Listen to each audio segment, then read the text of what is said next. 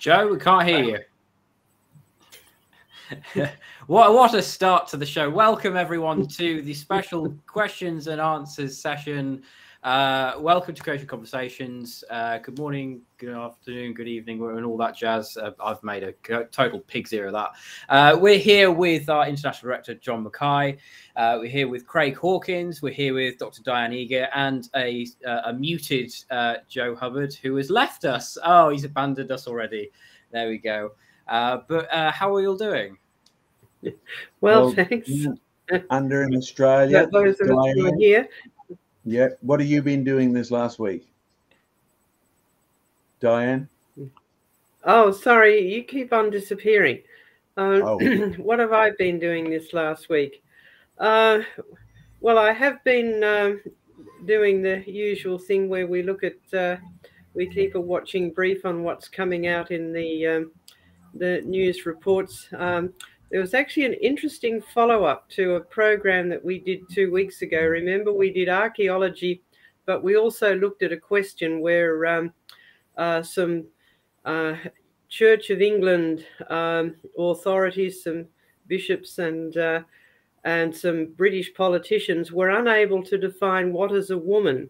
Well, in fact, those two things sort of collided with one another in a report that we found where an archaeology group called the Black Trowel Collective are now claiming that we shouldn't be identifying skeletons or bones found in archaeological sites should not be defined as men or women because they want to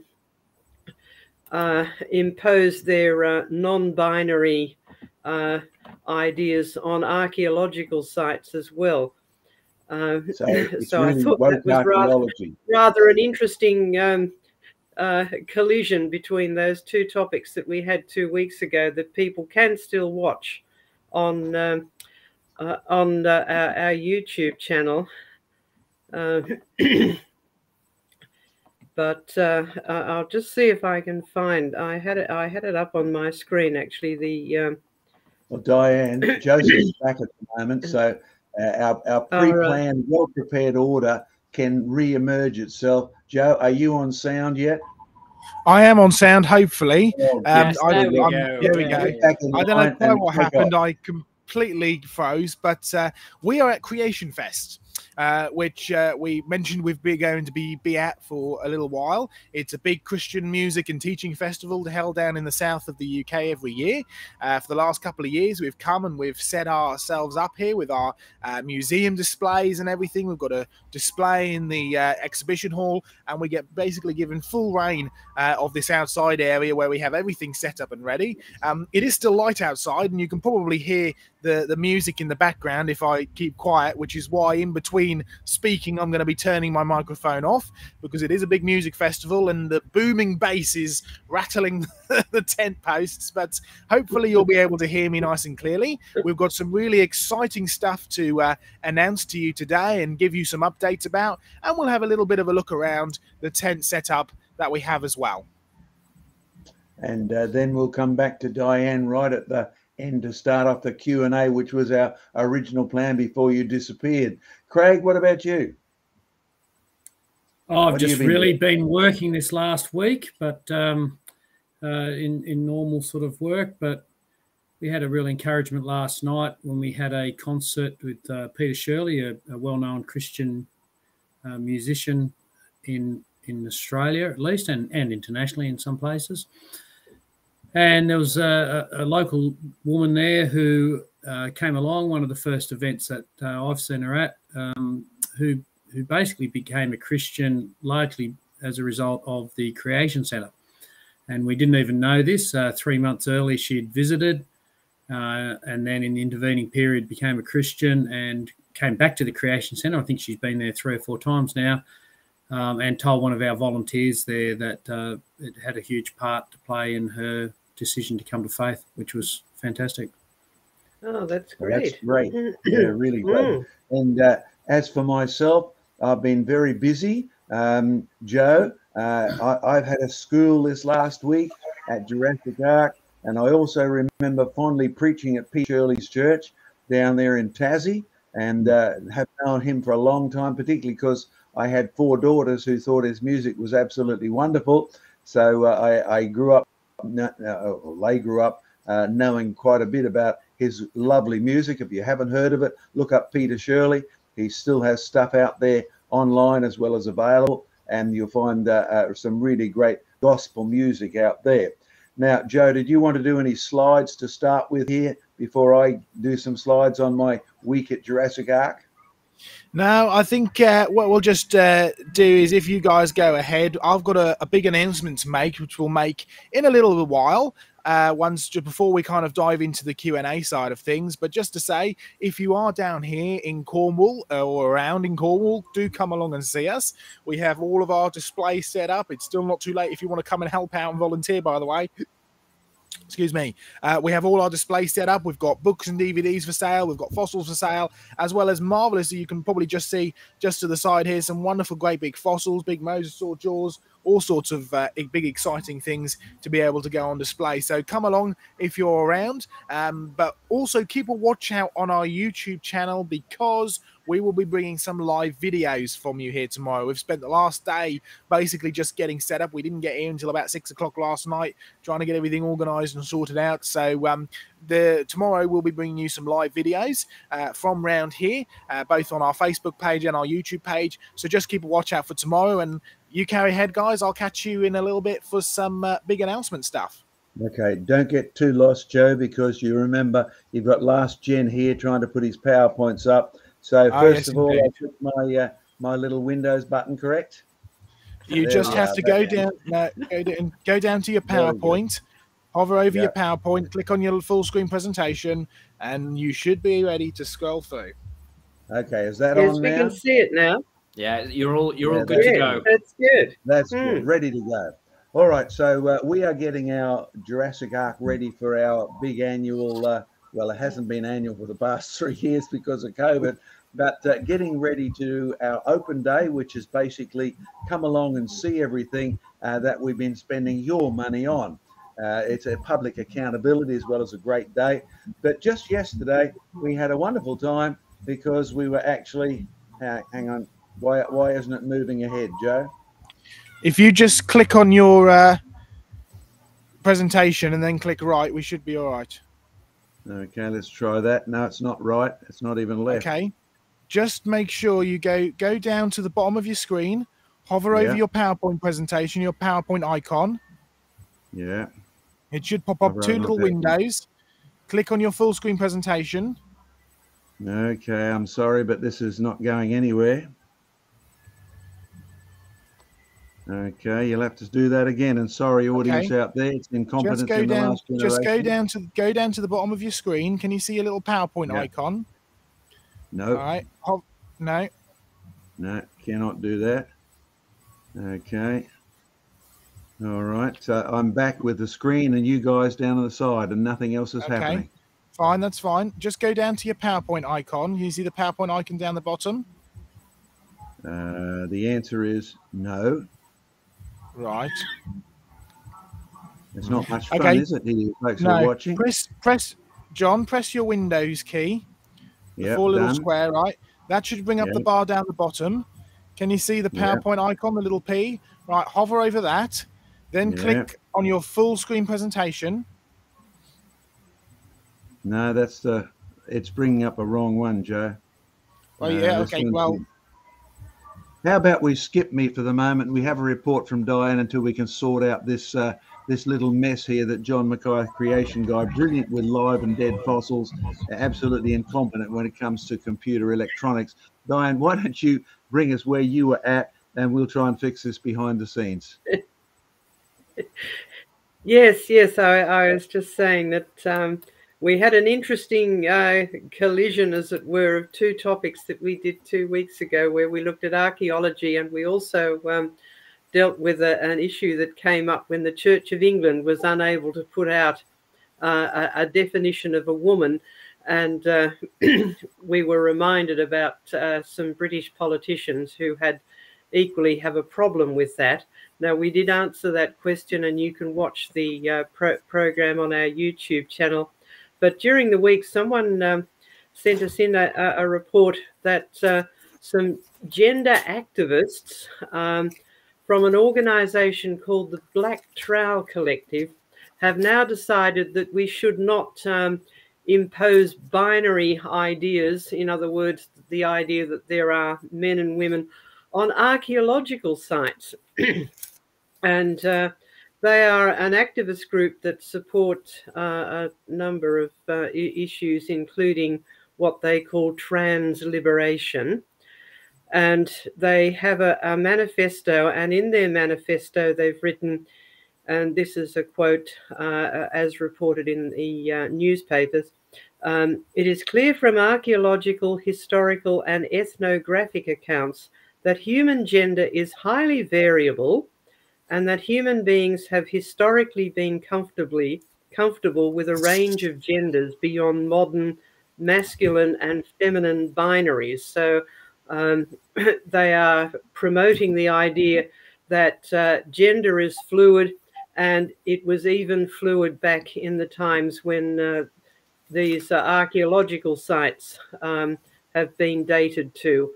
However, that has not gone down terribly well with the archaeological the academics, and the Daily Mail interviewed various people for comments, and one of them, a professor named Jeremy Black from the University of Exeter, said, and this is their quote, it is an absurd proposition. That is, he thinks this is an absurd proposition that archaeological sites should be considered gender fluid. I'll read out the rest of the quote. It's an absurd proposition, as the difference between genders, just as the difference between religious, social and national groups, are key motors in history.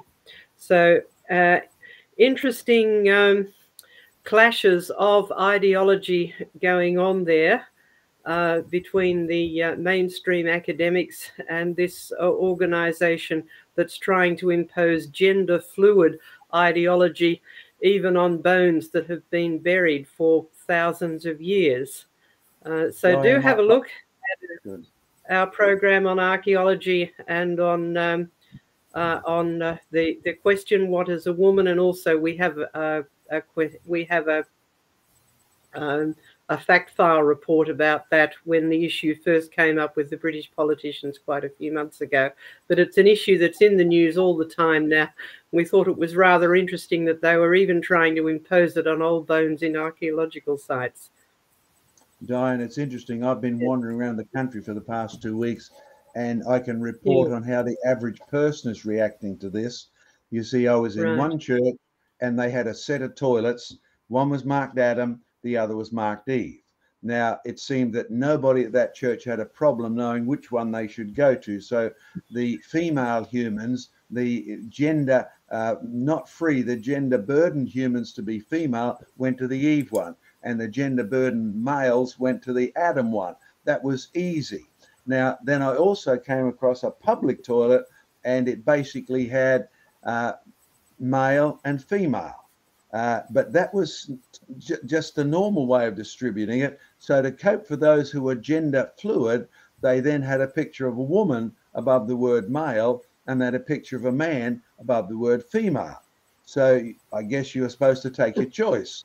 But the interesting thing is most people still went to the one which had female or male as the first designated stop. But then I came across one where someone had obviously decided to get totally out of the debate. One side was marked rats and the other side was marked mice.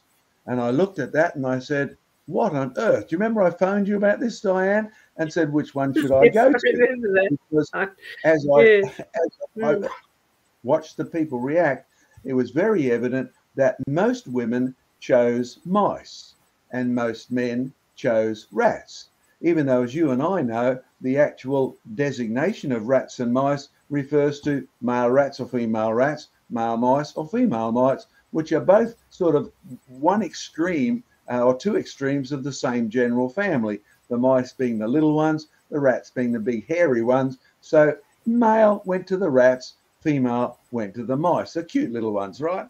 But in reality, it's a very mixed up world out there. But it also occurred to me, because I've been on several archaeological digs myself, and in the most recent one, you come across a skeleton. Okay, now, Diane, as a biologist, how would you identify a female skeleton or a male skeleton? Are there enough differences for you to tell just from the skeleton that this is male or female? Well, if you have a whole skeleton, it's easy because you've got the differences in the pelvic bones.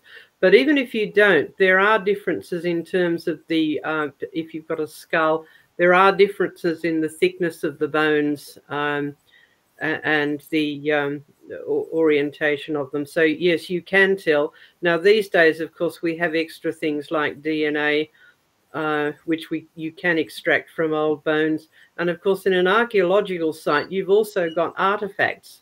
And so you then relate it to what we know about the history of this particular site.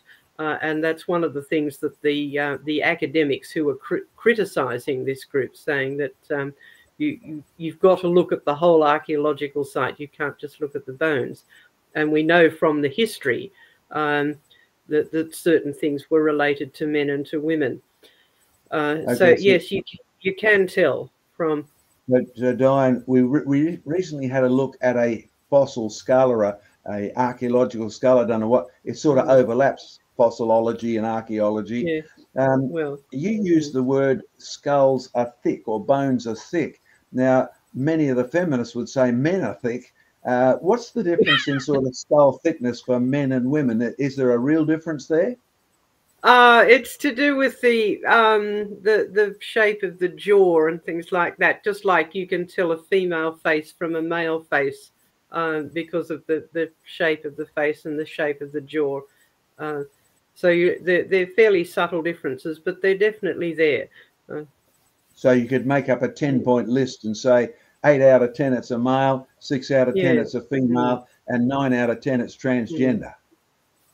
Well, you can never identify them as transgender. All you can say is we don't have enough data because quite often bones in archaeological sites have been fragmented because they have suffered from disturbances and other things in the depending on how long they've been buried.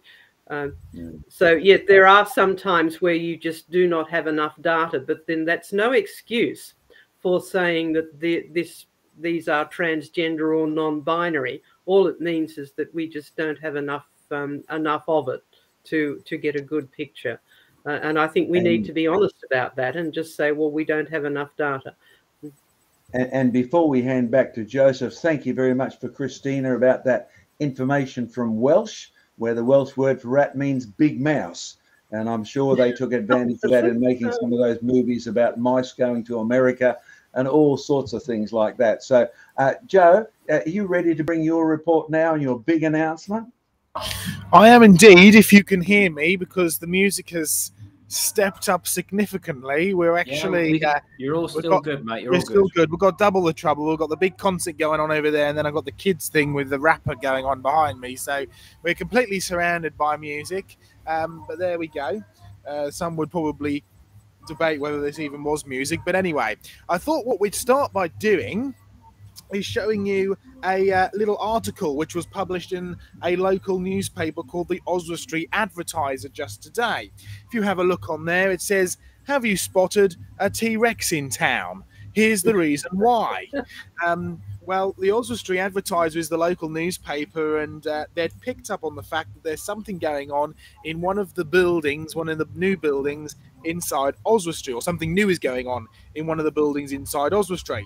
And the article is actually a short little brief article basically saying a bit about Creation Research UK is moving to Oswestry and they're bringing the dinosaurs with them. Now, what's wonderful is I had to vet the article very briefly on the van on the way down here to Creation Fest, but what I really appreciated about it is they didn't shy away from the fact that we are Christians. They said Creation Research UK, they said we're looking for evidence of creation and the origin of humans and animals and all sorts of stuff. And so as you can see, as you could expect, rather, it's caused quite a bit of a stir. Quite a lot of people are very, very keen on the idea. One person have said, this is complete pseudoscience from a religious establishment. There is no mention of dinosaurs in the Bible and completely goes against the grain of evolution. I, for one, won't be stepping anywhere near such a place with my child just so she can end up confused and feel subjected to something that isn't real. So we've upset some people as well, but that's fine. Hey, controversy! We normally do that. We do indeed. So what is this article about? Because yes, this is public knowledge. We had a supporters meeting the other day. Some of you were invited to it. Some of you couldn't make it and you were sent out the video link for the supporters meeting. But this is our big public announcement on creation research. And it will tell you all about it. A reminder, we have things in Creation Fest at the moment that we're handing out, things about our convention, the Rocks Cry Out UK Fossil Convention. That's coming up shortly. It's going to be a really, really exciting time, so make sure that you get your tickets in. Also, if I can grab it, we're also giving these out. And you can order your own one. Sam's got it as well, the Creation News Global. And if you've already got this, you would know there's a 2-page spread in there all about our UK Museums project. Really exciting stuff. So this is our little announcement, which is just going to tell you a little bit about the museum project and where we are and where we're going to. So let me just get my slides up on full screen and see if I can work out how to do this. There we go. Share screen, and we're away. All right, what you can see on the screen there is a young picture of me and slightly younger John Mackay.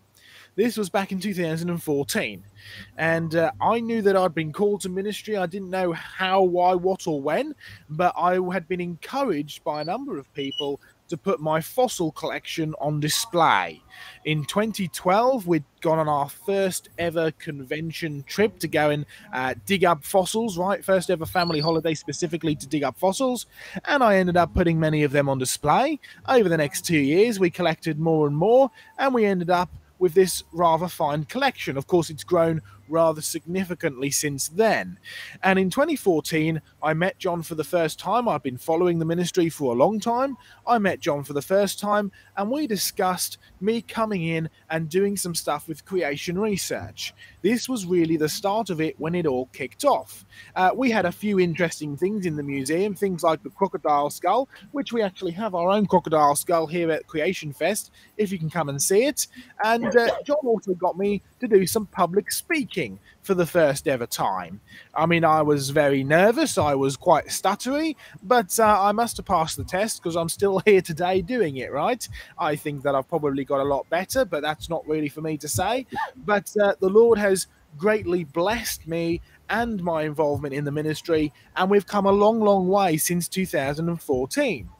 This is another thing which John started training me to do, and something that we're now starting to train other people. In fact, we are even praying about getting an internship program here in the UK so we can bring some people along and they can help get involved with the museum project. They can help do some work for us, and they also get some good training. And this is one of the things we do. We lead field trips. This was my first ever John Mackay field trip experience, and I was part leading it, right? So I was thrown right in the deep end, but it was great fun, and we now lead my own field trips for creation research. And I would encourage you to come along to one, particularly the Rocks Cry Out convention, where we're going field tripping every single day. We had some rather interesting displays in the museum. I mean, you see the big trilobite, right? The 3-lobed thing. You see the fossil teddy bear from the Cull Vivari, fossilized or permineralized in just a few weeks. Really cool, exciting stuff. And the few shelves that we had when John came grew to a few shelves and a couple of tables. And the few shelves and a couple of tables grew and grew until we started inviting people around to come and see. And we named this the Genesis Museum of Creation, soon to become the Genesis Museum of Creation Research, because we got involved with creation research more and more. And it was in about 2017 that me and John had a good sit down and a proper good discussion about the future of a UK museum. And the idea has always been, rather than to have one enormous, massive museum, we were going to have a network of museums, all kind of founded and funded by one central museum, where we could hold the collection, create displays, and continually swap them around. So the idea is still, and the idea was, to have a central museum with a network of smaller museums supported by local churches, so that we could make a dinosaur display. And that dinosaur display could go on display in a local church, and that would be there for a few months in a mini museum, and then we could create a living fossils display, and the dinosaur display would move on to the next church, and a living fossils display would come and take its place. So the idea of a network of museums, mini creation discovery centres, supported by one big museum, has been in the plans for quite a long while. And these are some of the central Bible verses to the museum ministry. Psalm 111, "The works of the Lord are great," says the psalmist, "studied by all who have pleasure in them." You understand that the work of the Lord is not just the miracles that Jesus did. It's not just the salvation that he gives to us. It's all of creation. It's all the work of the Lord. In fact, the Lord there is a name. It's not just any God, it's the Lord God, and the Bible is completely explicit. It is Jesus Christ who is the creator. We know which Lord we're talking about. Great are the works of Jesus Christ, the creator, and they are studied by all who have pleasure in them. So we want to study his work, the work of creation.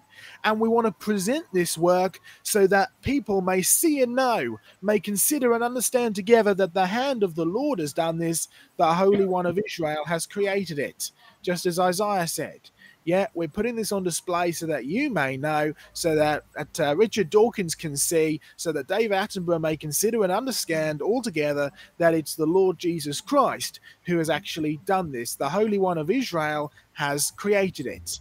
And then finally, psalmist says in Psalm 148, praise the Lord from the earth, you great dragons.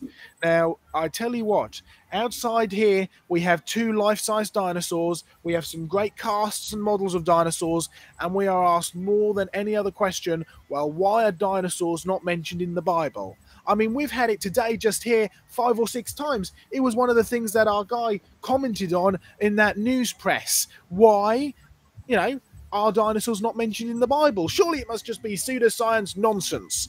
Well, I'm afraid the psalmist would take issue with that. You have to understand that the man who invented the name dinosaur simply considered dinosaur as the technical scientific word, right? What did he call dinosaurs? Sir Richard Owen invented the name dinosaur. What did he call dinosaurs before and after he invented the name? Dragons.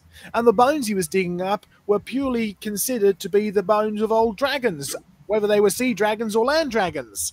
Yeah, Bible does talk about dinosaurs, but it talks about dinosaurs when it talks about dragons. But you know what? Even if there wasn't a mention of any dragons in the Bible, it would still tell us that God created them. Because in 6 days, the Lord God made the heavens and the earth, the seas, and all that is in them. All that was, all that is. That includes the dinosaurs. So we do this research, we study, we put on display, and we praise the Lord. And we make sure that our dinosaurs are praising and glorifying the Lord as well in what we present. So where have we been for the last few years? Where are we going? And how can you support us no matter where in the world you're actually watching this? Well, this is what we started at in 2019. This is where we were up to at the point of the pandemic and having to close down. We had the Genesis Museum of Creation Research. We have some snazzy logos. We've got new logos from Sam now, but this is how that building over in Norfolk had progressed. We actually custom built displays around the building, around the room. We were absolutely jam-packed full, and we had shed upon shed, floor to ceiling full of fossils.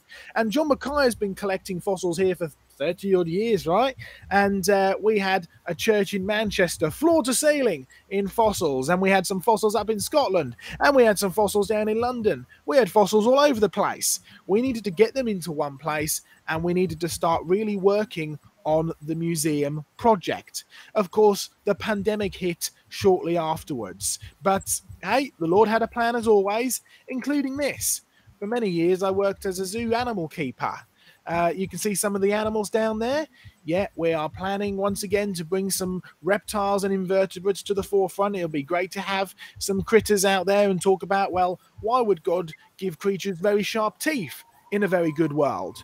How can they be good? That was a question we had earlier. What about venom? How does venom fit into a very good world? In fact, we had one gentleman earlier who was convinced that the only good part of God's creation was the Garden of Eden. He believed that everything outside of the Garden of Eden had to be horrible and vicious because, well, there couldn't have possibly been any T-Rexes in the Garden of Eden because they've got horrible, vicious teeth. They must have been in the bad part of the world outside the Garden of Eden. Well, we had to take him through scripture. We had a big, long discussion with him, and we taught him the answers to why things like venom and sharp teeth and stuff like that exist. But hey, that's a topic for a few weeks' time, and you can find out plenty more information about on our website. But we're going to have some great animals in our museum project as well. And for the last few years, we've been housed up in this building, a wonderful building, the Quinta Sunday School. This is where we've been housed for a while at the blessing of the church. But it came to the point where it was time to move on. We weren't able to stay in there for a long period of time. And so we thought we need to have a good place, somewhere where we can go and fully establish this building and have the freedom to stay here for a long while, have the freedom to do any building work and repairs that we need to do, have the freedom to get you guys involved with a museum project and actually get this on display. But you can see how our building museum, our museum collection rather, has grown. It has grown magnificently. We've collated all the fossils from around the UK and all their different holding areas into one, and the Lord has blessed us beyond and above anything that we'd even dreamed of, or certainly I was dreaming of just a few years ago.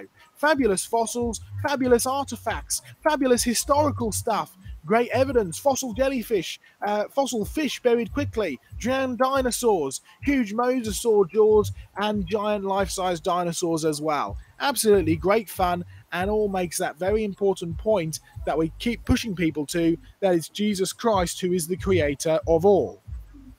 And so we founded the Creation Research Centre, where dragons praise the Lord. A place to be able to put all this on display, to facilitate research, to facilitate training and interns, and to really get that message out there. And this is the building which we've ended up at. Oh, the artwork is all concept artwork. It's all got old Cambrian fireplaces, right? Because it was an old Cambrian, you know, it was an old fireplace showroom.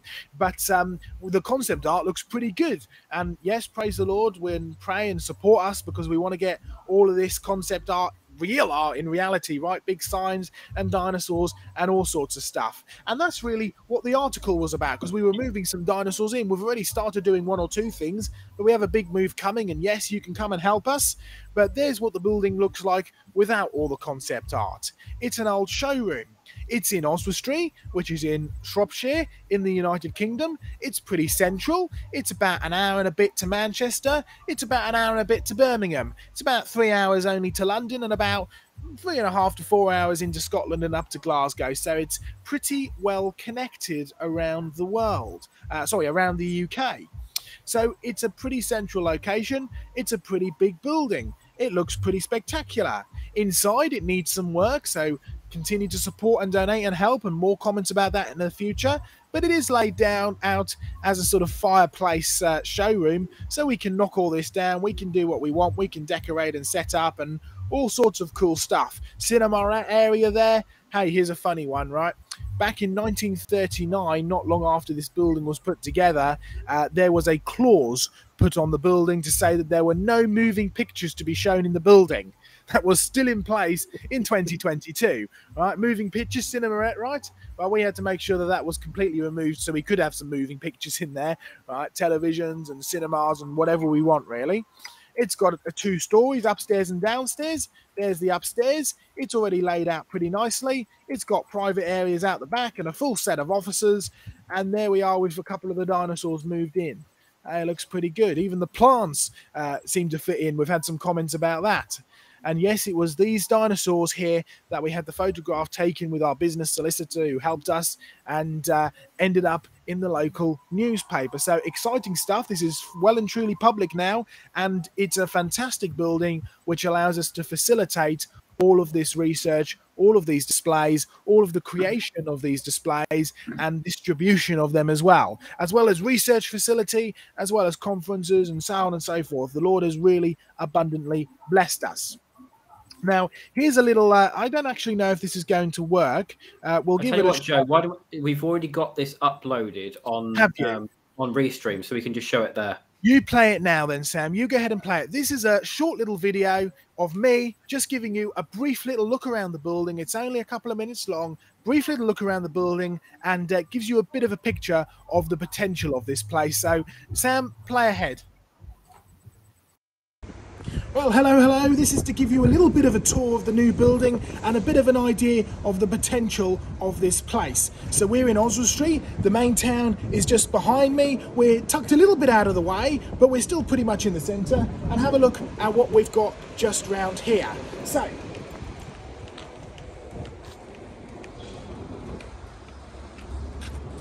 we have our wonderful T-Rex skull ready to go inside, and then this is the building. It's nice and secure, it's got everything that we could possibly want. So come inside, have a little look around. Of course, we have another one of our dinosaurs, but this opens up into this very, very large area. Now, this used to be a fireplace showroom, but it's, you know, we can construct and deconstruct and basically do whatever we want in here. So we can redo all the lighting and pull out all of these fake walls and organise it however we want. We're thinking of a sort of a cinema area in here where Creation Research can show some of its documentaries like Fire and Ice and so on and so forth, a place to introduce the museum. As you come around here, in the back there's a little courtyard which we're going to turn into a tropical paradise with animals and plants and all sorts of wonderful stuff. We've got private offices in the back there and toilets and everything else in the back room over there, as well as a meeting hall. But it doesn't just stop down here. If you follow around with me here, we can go upstairs because this is a two-storey building. Wonderful, great big staircase. And then finally upstairs, lots of more natural light. And you can see it's still set up as a fireplace, you know, showroom, but still we're all going to be able to have lectures up here, we're going to be able to have meetings, we're going to be able to have a museum set out, we're going to be able to really do whatever we want.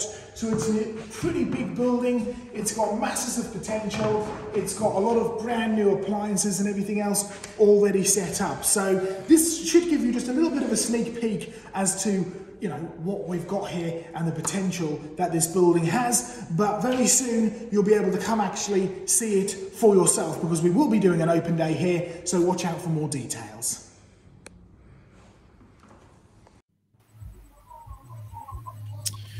I'm assuming I'm back on now, Sam, with my PowerPoints back up. Great stuff. So there you go. Be encouraged about that. There's a lot of work that needs doing, but it's exciting times. You can see the full Creation Research team on the screen there, and we're adding to the team as well.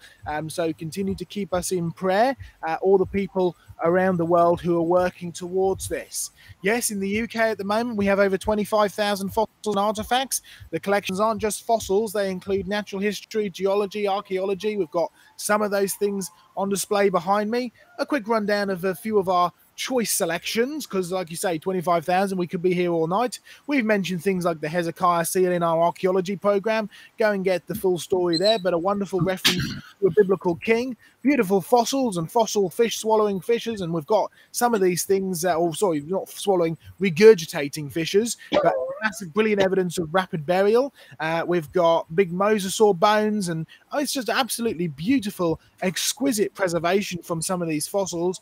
Giant sea lilies or crinoids, giant dinosaurs, great new things like stalactites and stalagmites. They don't take a long time to form in the slightest. Wonderful dinosaurs that people can get up close and personal with. Wonderful artifacts like these Egyptian mummy masks that help us to correlate Egyptian history and chronology and are really useful in this kind of work. And it's not just the physical things, it's the reenactment as well, bringing the Bible to life. This was at a recent event in Norfolk at the Good News stand where we were sharing the gospel to people, and I was dressed in full Roman gear. Yes, we've been blessed with reenactment stuff. Yes, it's fun, but also it brings the Bible to life. The time of Jesus, the armor of God, all the above. So We even made the newspaper. It wasn't the first time we've made the newspaper. We've made it quite a lot recently. So pray that our witness in the newspaper actually gets out there. Notice what I'm standing in front strategically. I made sure when the press photographer came around that I was standing in front of the Bible verse. They've cut some of it off, but nonetheless, most of it's still there, right? Because we wanted to make sure we really do spread the gospel. Beautiful brick. We've actually got that here with us here today with the mention of Nebuchadnezzar, that great Babylonian king, from the British Museum nonetheless. Long story behind this and a real good biblical point. So go and watch our archaeology program. There's the actual the inscription, the transliteration, and there's the translation from the British Museum. References Nebuchadnezzar in the first person, which is very significant. All right, where are we going from here, and how can you support us no matter where you are around the planet? Because it's important to remember that whether you're in Australia, whether you're in New Zealand, whether you're in the States or the Canada or in the UK, Creation Research is one great big family organisation headed up by John Mackay and individual people like me working tirelessly in our individual countries. So no matter where you donate, no matter where you send your money, whether it's to the USA Creation Research, to Australian Creation Research, to UK Creation Research, it will all go towards supporting this ministry here in the UK. So we have three big things going ahead. Number one is the big move. Number two is the museum and fossil shop setup. And number three is the big open day. Here's some dates for your diary. Yes, for the next few days, we're down here in Creation Fest. Busy times. So make sure you're coming down and see us if you can. And watch out for some of those live videos where we take a walk through the museum that we have set up here and share some encouraging stories. From Thursday, the 11th, until Tuesday, the 16th of August, we have the big move. We need volunteers. Thank you for everybody who's got in touch so far. We'll be getting in touch with all of you people and organising stuff. But if you want to come volunteer, shift some wonderful fossils and artefacts from one building to the next, volunteer on Thursday the 11th to Tuesday the 16th. Get in touch with Creation Research in the UK. That's info@creationresearchuk.com. All the details are on the website. We have our big convention in September to October, The Rocks Cry Out. Make sure you get your bookings in. We're getting full, which is really exciting. And finally, if you are, or rather before finally, if you're in the UK and you have a church or want Creation Research to come to your church, make sure you get in touch because we're doing a big ministry trip, possibly with Diane, we don't know yet, but Lord willing, we'll be able to do a big ministry trip in October and so on. And then finally, on Saturday, the 29th of October, we will have our museum open day. There are details on the website on our events tab at thecreationresearchcentre.com, and it's a ticketed-only event, so make sure that you book in advance, but more details will come about the open day very shortly. Remember the Rocks Cry Out convention. Remember the Creation Research Open Day on the 29th of October. Come and see the collections. Come and see the museum partially set up. But if you want to come and donate, if you want to come and support, if you're a skilled labourer or you have trade knowledge like builder, carpenter, electrician, anything like that, we would greatly appreciate any help if you're in the UK. Come and support us. Even just cleaning and sweeping would do a fantastic job. Yes, we need your support with the big move. We need your support with actually continuing to hire this place and doing the maintenance and the renovation. Yes, we need your support to be able to get all this stuff on display and prepare the exhibits so that we can take them around the country and around the world. And yes, we need bookings for the UK ministry. We're relaunching that after COVID properly this time. So get in touch if you want Creation Research to come to your church, display that evidence and give our sermon. So there we go. Big exciting announcement. There's a few websites to finish on. Check them out. We're launching, revamping, whatever you want to call it, some of our websites, but a lot of information is already up there, and it'll go live with all the full press details and stuff very, very shortly. Sam, if you just put me up to full screen again while I remind everybody to go and get, because once these are gone, right? Go and grab your global creation news newsletter. We don't normally have these as print in the UK. They're only printed in Australia, but for the first time we've printed them out, and so you can order your own free copy. Of course, we are very grateful for any donations to cover postage costs, but they are free on the website. You can buy a bulk one for your church, and it's got the 2-page spread there all about the Museum UK ministry. So go and grab that now. But thank you very much, and be encouraged, be excited. Great stuff, hey? Awesome. Well, thank you, Joe. That was great. And I think because of my absence of next generation help, I'll save my PowerPoints on Jurassic Ark. It'll be just as relevant next week. I'll have someone to get me straightened out with this. So is that all right with you, Joe? Sounds good. Yeah, we need to get a young grandson of yours back into gear, I think. Well, he'll be back on duty next week, so that's great. Amen. We've been sort of looking at some of the questions going on the stream beside us. Some great stuff there. But Sam, you've got a list of questions that sort of come up over the last 4 or 5 weeks. We're all with anticipation waiting to see what you've got a list there. So let's start with some of those. We most certainly can. But before we do, of course, we have to thank all of our lovely people who have donated so far. And of course, in traditional Creation Conversations fashion, Doki Doki coming in swinging with the 3 US Buckaroos, pair character stretching his arm forward, raising a thumbs up. There we go. And a super sticker from Jim P, 199 Aussie Buckaroos, a red box of popcorn. Lovely jubbly. And we've also had a super chat from Keith for 10 US Buckaroos. Thank you so much, everyone, for that.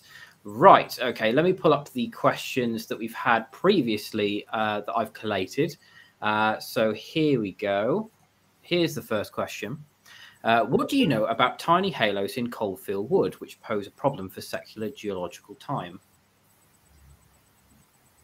Okay, I'll start off here and Joe can hand over.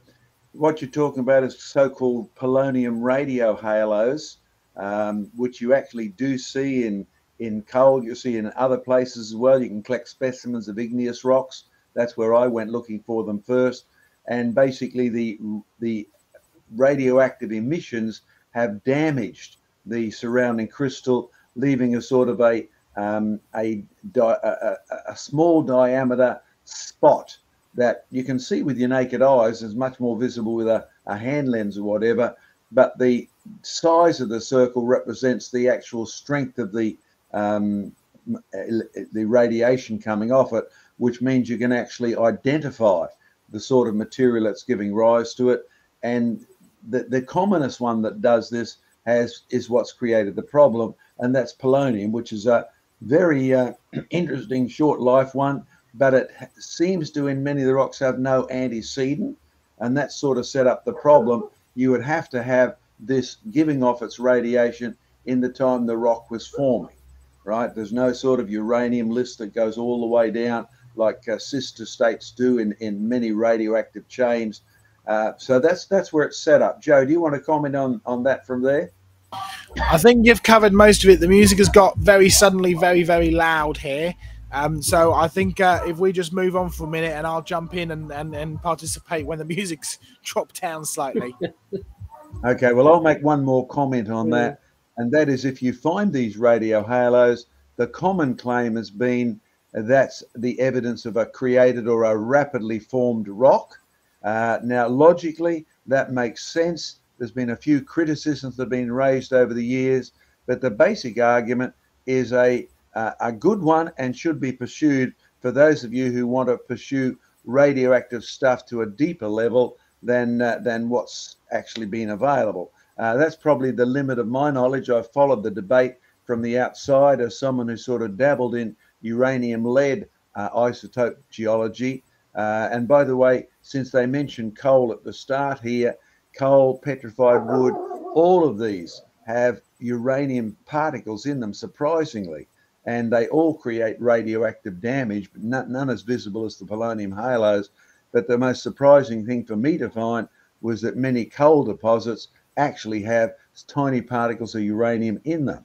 In fact, if you knew how much uranium was in some coal deposits, you wouldn't even consider burning it. But so far, it hasn't created huge amounts of health issues or anything like that.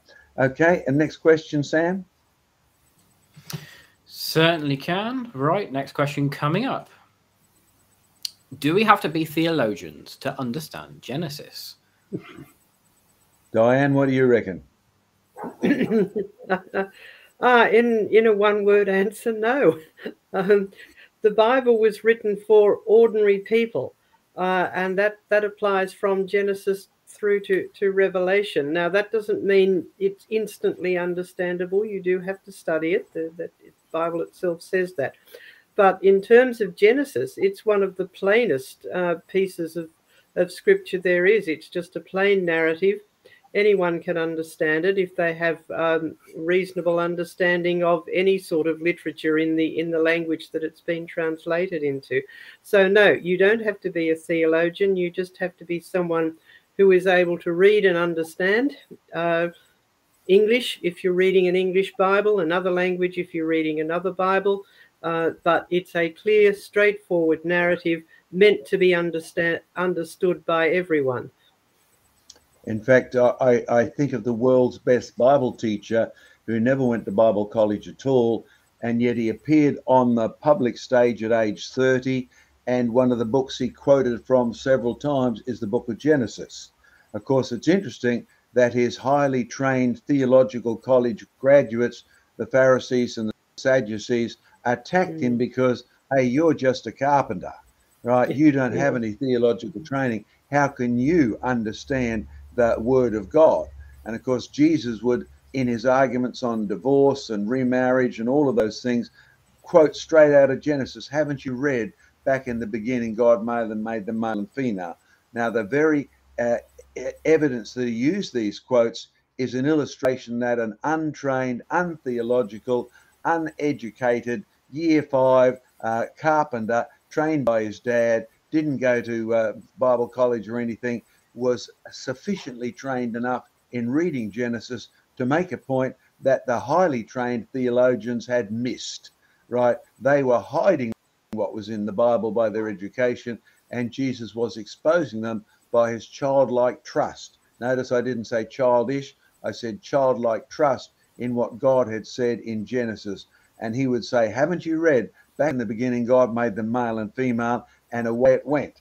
Therefore, gay pride football is wrong. Oh, sorry, that's a political issue, isn't it? But that's where Jesus would have gone. Therefore, he said, God does not believe in divorce. In the beginning, it was not so. That was his whole context. Therefore, homosexuality, lesbianism, all of the things that are taught there right through the Bible begin with that simple approach to reading Genesis.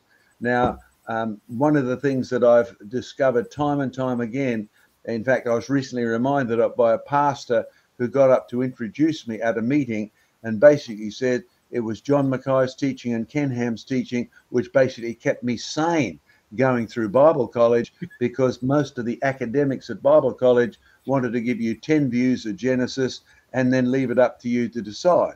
Instead of being Bible teachers, they became Bible non-teachers. They just confused the issue with their academic theological qualifications. So caution.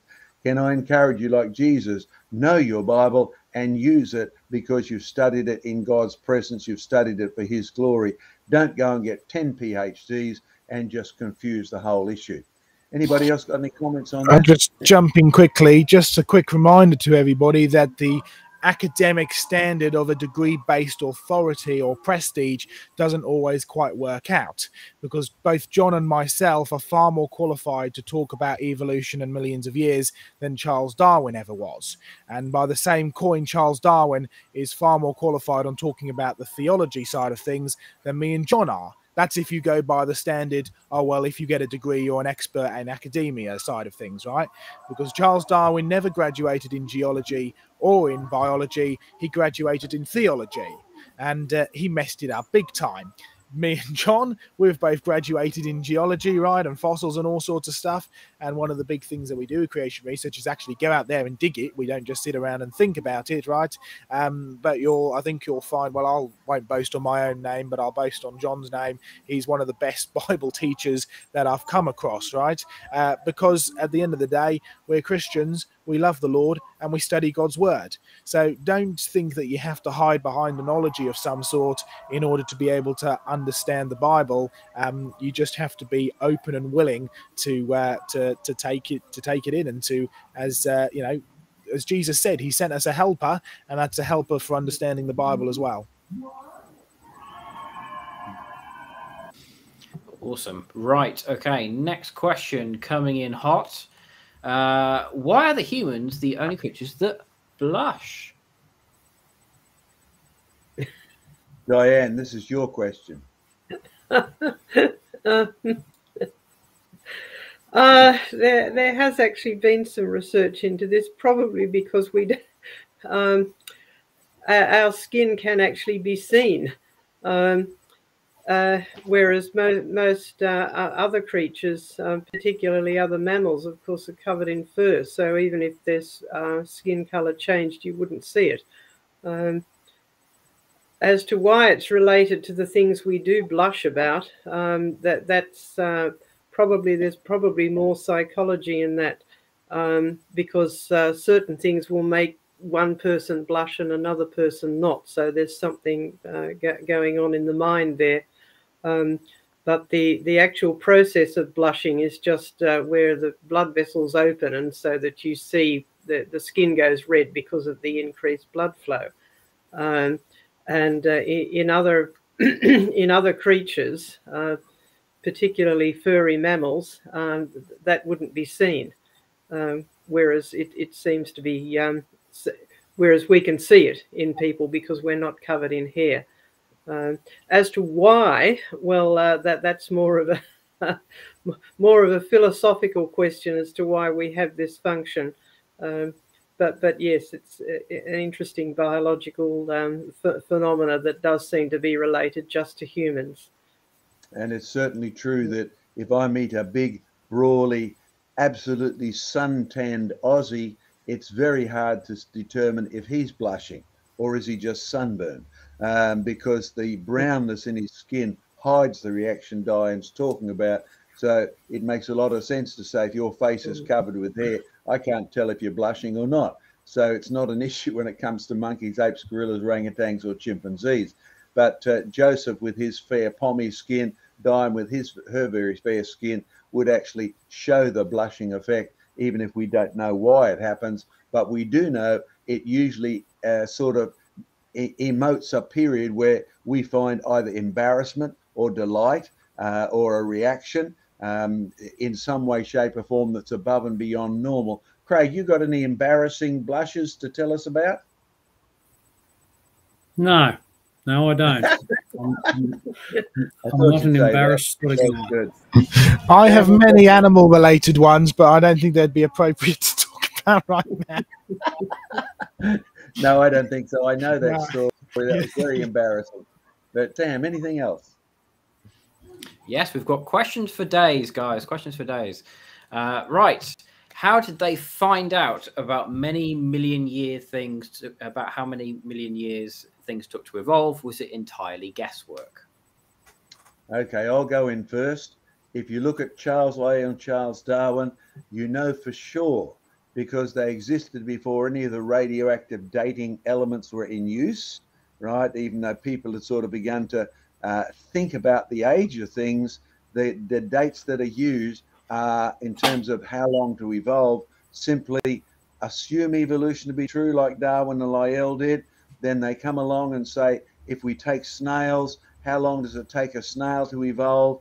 And if you have 12 layers of snails, which you do under Paris, you put an estimated date of millions of years on this, then you turn around and reverse it, and you say, therefore, it took 3 million years, 5 million years for a snail to evolve into a different species. Now, none of that is objective science at all. It assumes the bottom layer got there first. It assumes the snails lived and died and then turned into the next species. Your invention of a species for the new snail is totally arbitrary, because you don't know if they live side by side or whether the layers form one on top of the other, or as we say at Creation Research in our experiments, and go and have a look at our strata programs, the sediments move in from the side.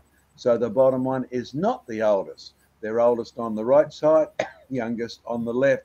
So the order of events, the whole thing that Darwin and the others used, is absolutely false. It's fake, but it's so well written in the literature, so well publicized, so popular, most people take it for granted that it happens to be true. Joe, you're the other geological brain here. What do you put into that one? Well, like John said, the entire concept of your evolution stemmed from that original belief in millions of years, because it was Charles Lyell who influenced Darwin. What Charles Lyell did is get the world to accept that the Earth could be very old. So Charles Darwin just walked into the door and said, well, given enough time, you know, molecules can evolve into microbes, which can evolve into man. Right? There's no real sort of evidence for it, and as John said, a lot of this time things are just literally plucked out of thin air. Thinking about that trip to the Ordovician and the snails, right? So we've got to understand, where did this idea of millions of years come from in the first place? We've dealt about that Creation Conversations before, so go and check out for the full story. We talk about the tracing it back through deep time, right? That's one of the topics that we're going to be talking about at the Rocks Crowd Convention, by the way. But what you'll find is that Charles Lyell didn't invent it. He borrowed it from Charles Hutton, who was a fellow Scotsman. James Hutton, rather, he didn't invent it. He took it from the French revolutionaries, who were trying to get rid of the monarchy, and they needed a way to get rid of God.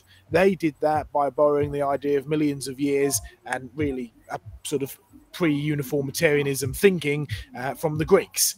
And the Greeks borrowed it from the Hindus and the Babylonians. And you can trace it all the way back to an initial rejection of God, or initial rejection of truth. And every time throughout history it crops up because people are trying to get rid of a concept of God. They're trying to get rid of a concept of the supernatural. And the argument is, given enough time, anything can happen. Right? Things can just evolve. And so really they play off of each other, right? If the Earth is very old and it's old enough, then things can happen by themselves and things can evolve. And in fact, if we make the evolution needing the millions of years, then you're a win-win, right? You have no need for a God anymore. So you've got to understand the anti-God, the anti-biblical philosophy, which underpins the whole of the millions of years. It underpins the whole of the idea of evolution. And it's this idea of trying to get rid of God first and foremost. Yep, I don't think there's anything else we can add to that. You are smashing these questions out, guys. Awesome. Right, another question. How to respond to the phrase, even if evolution were true, it doesn't mean creation is true? Okay, so what's the other option? You know, you've sort of, you can throw things out there like that, I guess, but not present an alternative. There's got to be some form of creation or design or intelligence, or something that happens without any intelligence. And I think evolution is the best attempt to try and explain things without design or intelligence, and it doesn't do a very good job of it, in my view. If you have a look well, there is a grain of truth in that knocking holes in somebody else's theory doesn't make yours right. And that's why at Creation Research, yes, we do expose the fallacies of evolution, because it is used as an excuse not to believe the Bible. Because anyone who has read the plain meaning of Genesis and has seen a TV program or read a basic high school textbook about evolution knows that those two things are not the same, so that the theistic evolutionists are barking up the wrong tree. That's a whole other issue. So people are using the theory of evolution not to as an excuse not to believe the scriptures, whereas we make it quite clear here that we are presenting the real history of the real world as told in the Bible, because we want people to know the Creator, and the Creator is Jesus Christ, who is also our Judge and Savior. So that is a good point. Simply knocking holes in somebody else's theory does not make yours right. But you then have to ask the question that Craig brought up. Well, if this is wrong, what is right? And so that's where you have to step in. Otherwise, people will go off and try and look at mysticism and various other things which are equally useless for them in terms of their own, their eternal destiny. So we make no bones about it. We are in here in this work to show people that if you look at the real world, it fits with what we are told about the history of the real world as set out in Genesis and in the rest of the Bible as well, because we want people to know the Creator. We don't just want them to know about creation as a theological or scientific concept. But I'm sure all of the others can add to that. Yeah, I was preaching to an Aboriginal church last week, and the pastor wanted me to deal with made in the image of God. Okay. And I said, why do you want me to deal with that? He said, because in their culture, they know about a God. They may not know his real name. They certainly don't know a savior. And he said they have no concept of being made in the image of anybody. So if I was to remove their cultural background, all their myths and legends, and not replace it with the truth, I would destroy that person. I mean, we've known for ages, if you change a person's history, you have to give them a new history or you destroy their future. So keep that point in mind. Secondly, give you my history. When I first began to read the scriptures, when I first began to do geology at university, we had a professor who said, "Oh, just say God did it." The trouble was I was doing way more than geology. I knew a lot about fossils, and I was going on to study biology and all those sort of things. And what I'd become aware of was that you could say that if you like, but it ended up being completely illogical. Why say God did it when your whole evidence for evolution, the textbook, which I've quoted here before, we used in zoology, Professor Carter, Vertebrate Habitat and Structure in Evolution, was emphatic that what I learned in geology was also true, that what I learned from Charles Darwin in his chapter on geology was the real situation. There are no fossils that back up evolution. So you have a Christian professor who just say God did it, use millions of years of evolution. Did what? There is no evidence for evolution. What sort of a God have you got? And I gradually became aware that I could not believe evolution, not because of theological reason, but simply Darwin was right. The fossils are the worst part of his theory. Professor Carter from Cambridge University said, once the fossils appear, they remain inherently stable. Now, that stumbled me for a while until I realized that demolishing evolution is not the same as proving creation. So the first creationists were really anti-evolutionists. The evolution protest movement, bless their efforts, but they only went so far and they stopped. Disproving evolution is no help to anyone if you don't replace it with something positive, because the Bible itself says test everything. Only keep the things that are true. It's written in Thessalonians. Paul also wrote, watch out for false science. It leads you astray. So the concept that says, believe God used evolution and there's no evidence for evolution, you've just been led astray to a liar God. And there is only one liar God, and his name is Satan, and he's out to trick you about everything, evolution included. So what positive tests? Well, 10 times in Genesis chapter 1, it struck me, God said he made things to produce their own kind. If that was true, once creatures appeared, it didn't matter how old you thought the world was, because I didn't know how old it was. Millions of years was just as acceptable to me then. It wouldn't matter if the first coelacanth was 100, 200, 300 million years old. If it's never turned into anything except a coelacanth, then it's produced its own kind. Positive, tick, evidence. But then that turned out to be true for every group. In fact, by the time I'd finished genetics, the one thing, it was very evident to me, our professor was adamant he didn't know how evolution happened. He couldn't find a single mechanism. In fact, the mechanisms within the cell seemed designed to prevent anything evolving. They were self-mending, or the thing fell off the life loop and you called it extinct. So the whole of creation was providing positive proof that A, creatures were designed to produce their own kind, B, they were designed to stop evolving. So there not only was evidence against evolution, there was positive evidence for creation. So while the statement is theoretically correct, can I suggest If you stay there, you will be absolutely unsatisfied philosophically, scientifically. Yes, the statement is true, but it's useless. You've got to go on and say, what evidence can I give these Aborigines? They were made in the image of a God who speaks. Number one, they speak, you speak, God speaks, monkeys don't. Right, and so you can start giving positive evidence. You made a boomerang. It didn't happen by itself. We create because God creates, and we were made as his reflection. So we had a wonderful night sharing the actual positive evidence that we were made in God's image, which, by the way, the Bible says God will demand of you why you did not respond to him. Right, there's only one time you could say, I can't see any evidence, and that is when the Bible says God has turned you over to foolishness. Romans chapter 1, you've seen the evidence, you understand it, you know it, you've rejected it. At that point, God will turn you over to foolishness, so you think homosexuality is sensible. Anti-homosexual? No, it's a plea for the homosexuals to wake up, actually see what the evidence is, and repent of your foolishness. So no matter where you go with this, there is evidence there which demands your recognition. Joe or Craig, any comments to add to that? That's pretty detailed, John. Well, the only thing I was going to say is that the music has become so loud that my volume is on full on my laptop, and I can barely hear any of the answers that the rest of the team are giving.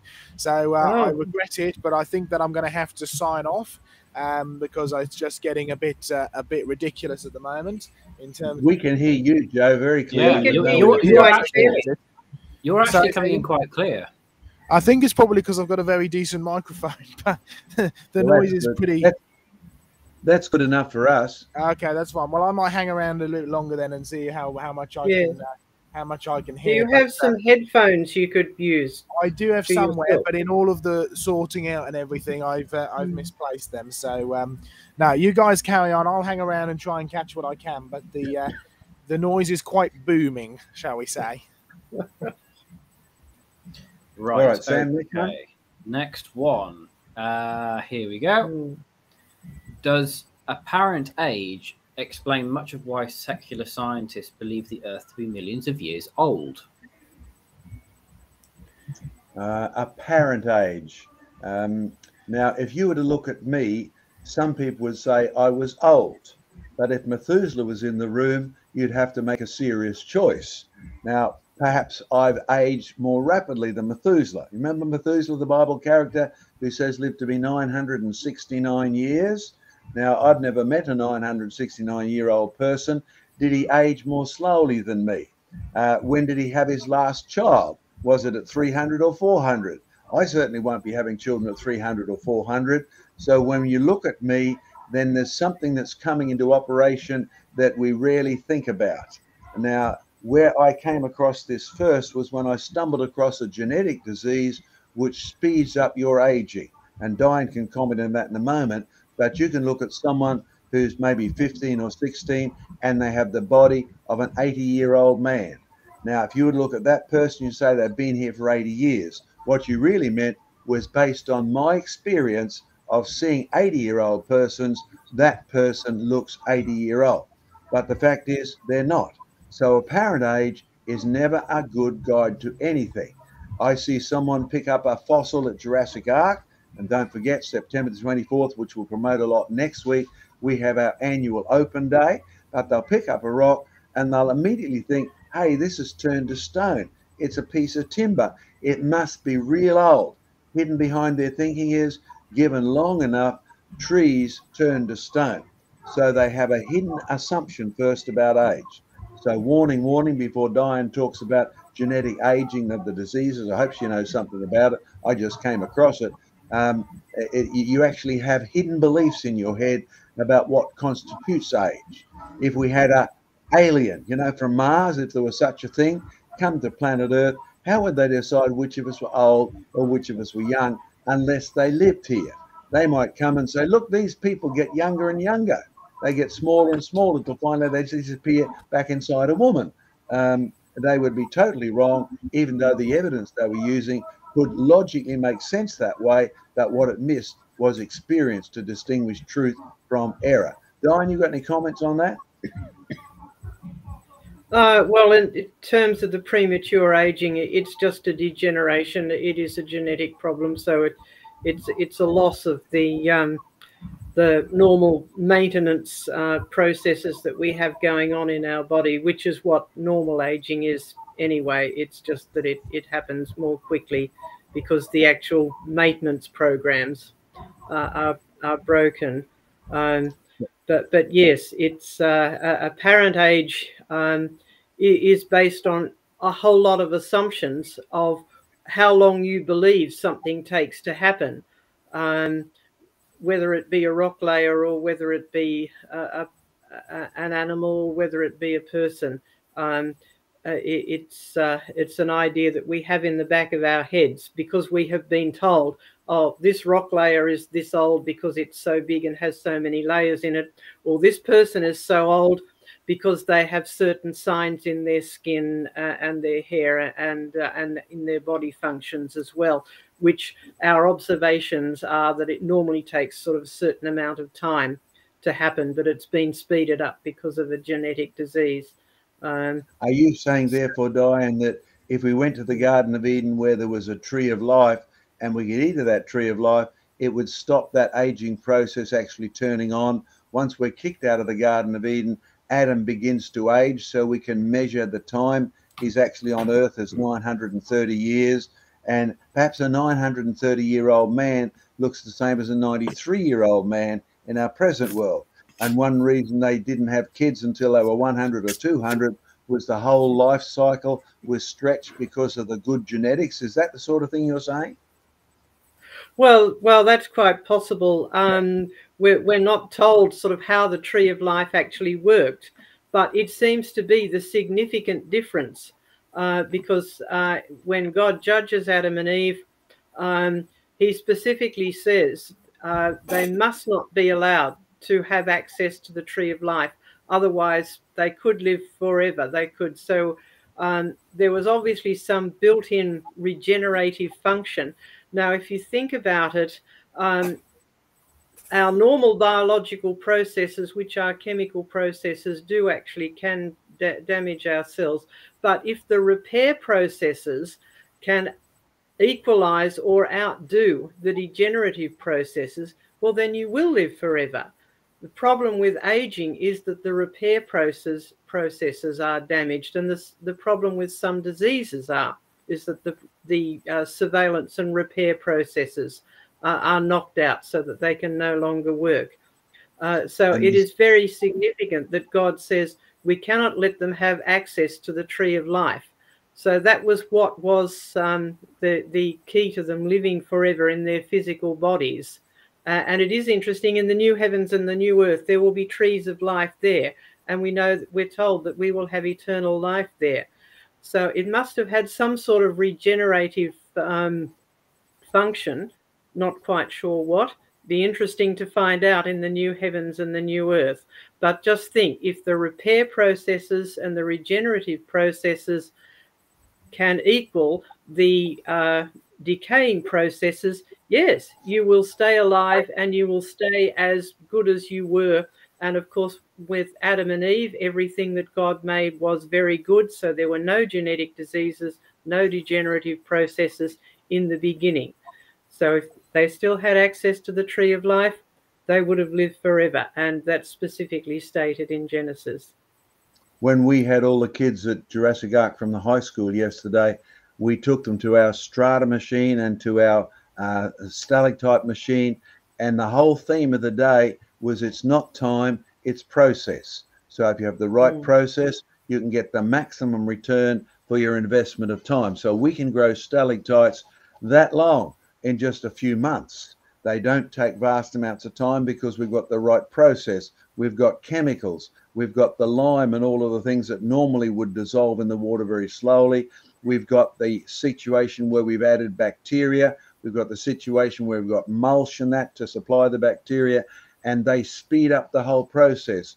Wrong process, wrong amount of time. Right process, very short amount of time. But the ordinary person would come in and say, wow, that stalactite must be hundreds or thousands of years old, because in their head, they've got an assumption that long time is involved.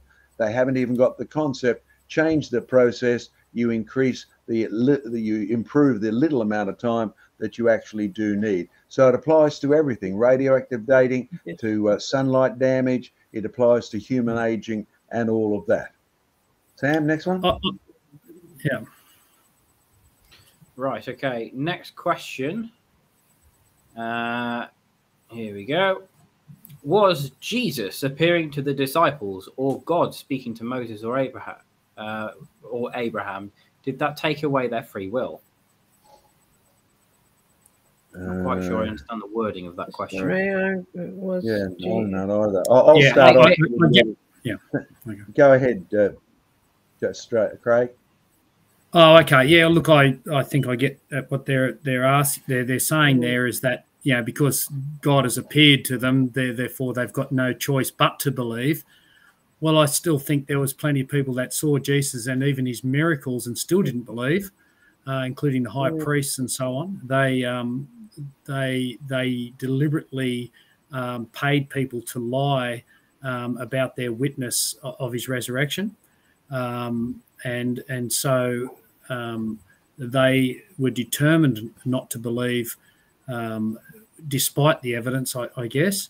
So, of course, Moses, the disciples, had a lot of great evidence before them. I think we all have if we investigated enough, but they had incredible evidence that most of us don't have, and God had purposes for their lives, and he knows all things in advance. I guess he knew even their responses and what they would be.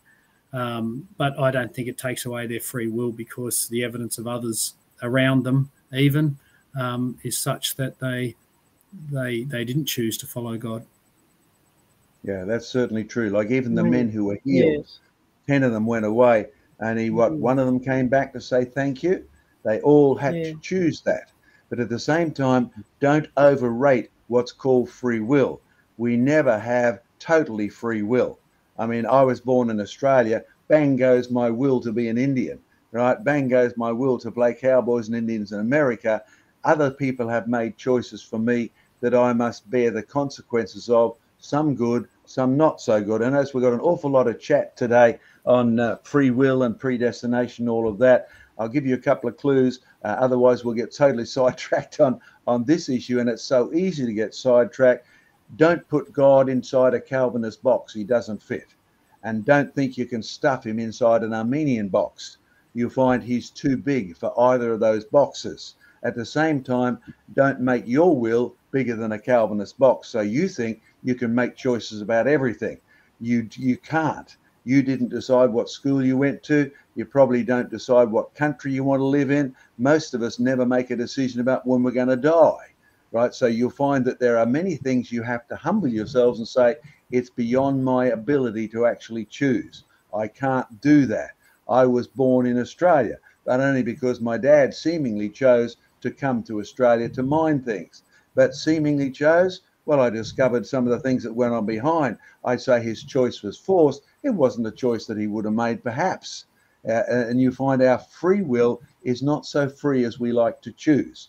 I mean, Paul is the extreme example. He was going on the road to Damascus to kill Christians, and voila, there's Jesus appearing to him, and we don't read of him for another 3 years when he's one of the best Bible teachers on the planet, having been taught not at a place where he was chosen to go, but a place where Jesus' will interacted with his.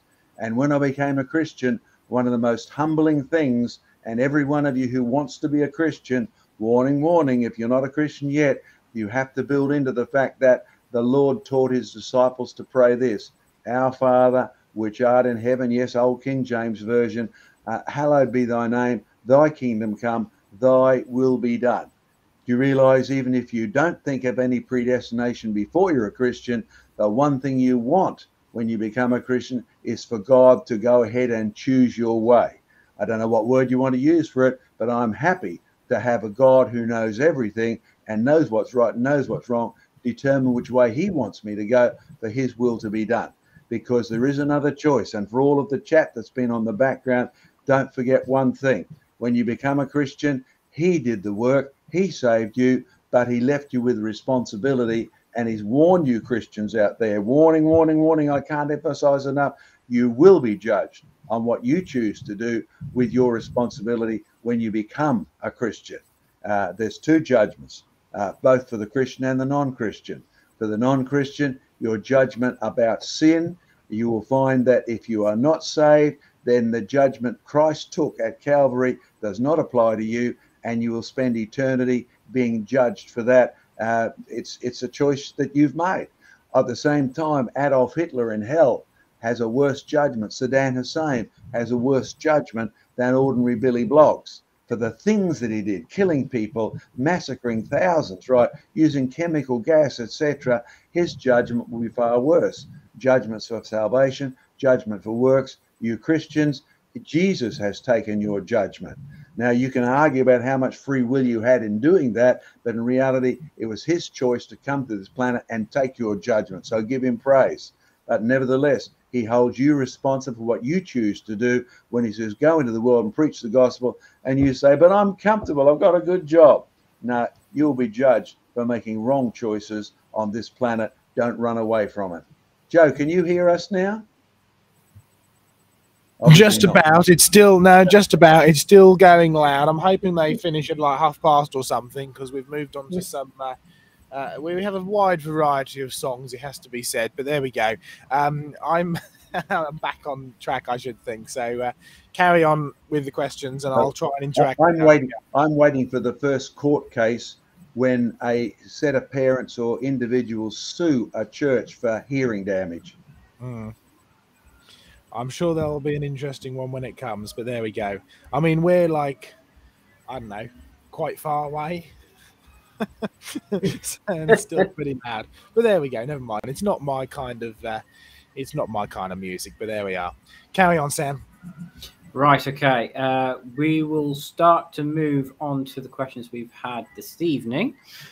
So from George Bond, he says, what did the koalas eat? If they were in the middle of the Middle East, there's no eucalyptus trees there. Well, I could probably respond a little bit to that.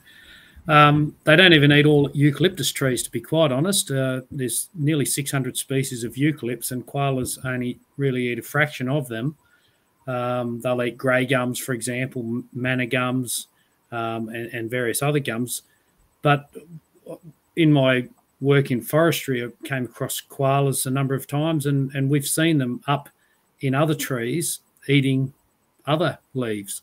For example, she oaks, which are fairly widespread across various areas up into the Pacific, North Pacific there above us. They also eat paper barks and other trees. And I think it's a little bit like we spoke about last week with plants, is that we spoke about how the plants that are most adaptable are the ones that survive in the long term. And I think that's the same with animals. The ones that are most adaptable are the ones that end up surviving in an environment.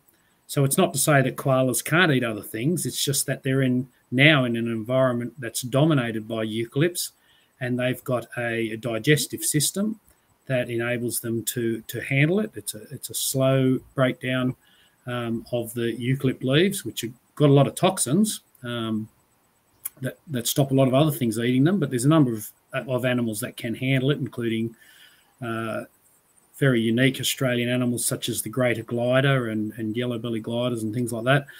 Will also eat eucalypt leaves, but they will eat other things. So I suspect when they were moving out, I presume the question's inferring from the time of Noah's Ark landing on Ararat, and the koalas have then dispersed, is that they were adaptable enough to eat other plants in the meantime until they came to the Australian environment where they could handle eucalypts where many other things couldn't. Okay, I'll add a bit to that.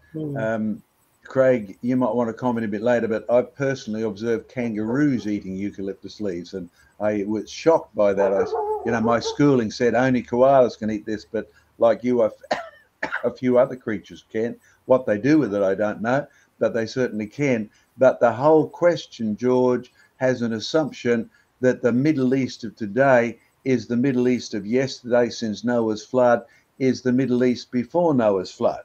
Now, the fact is, in Genesis, you find the water was in one place up till Noah's flood, so the land was in the other place. There was no Middle East. Sorry for those of you who are Israelis, there was no Israel before Noah's flood.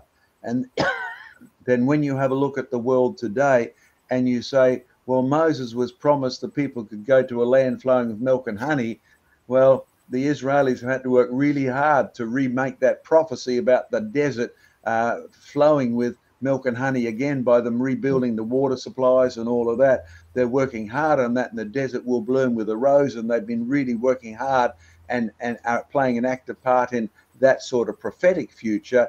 But you'll find when the history of the world is immediately after Noah's flood, Israel and that develop as the continents shift around, as they mess up, as they rise up, etc. There was no Middle East until after Noah's flood. Secondly, you'll find the distribution of plants now is not what it's traditionally been immediately after Noah's flood.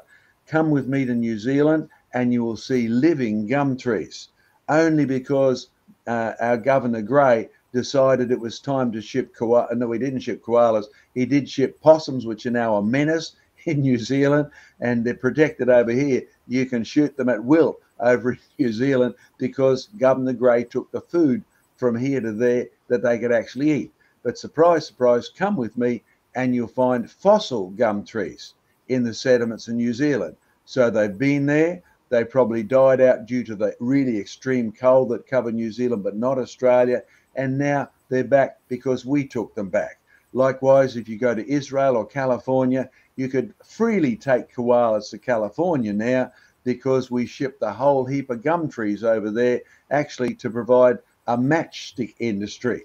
It's backfired because the eucalyptus now gives off lots of eucalyptus oil, and so the huge fires are not due to climate change, they're due to us sending matchwood across to California that gives off absolutely flammable oil, and in the heat of the day you will find the whole sky gets on fire because it's an explosive gas. It makes our sky in the blue mountains, it gives it that really blue misty look, and that's eucalyptus oil.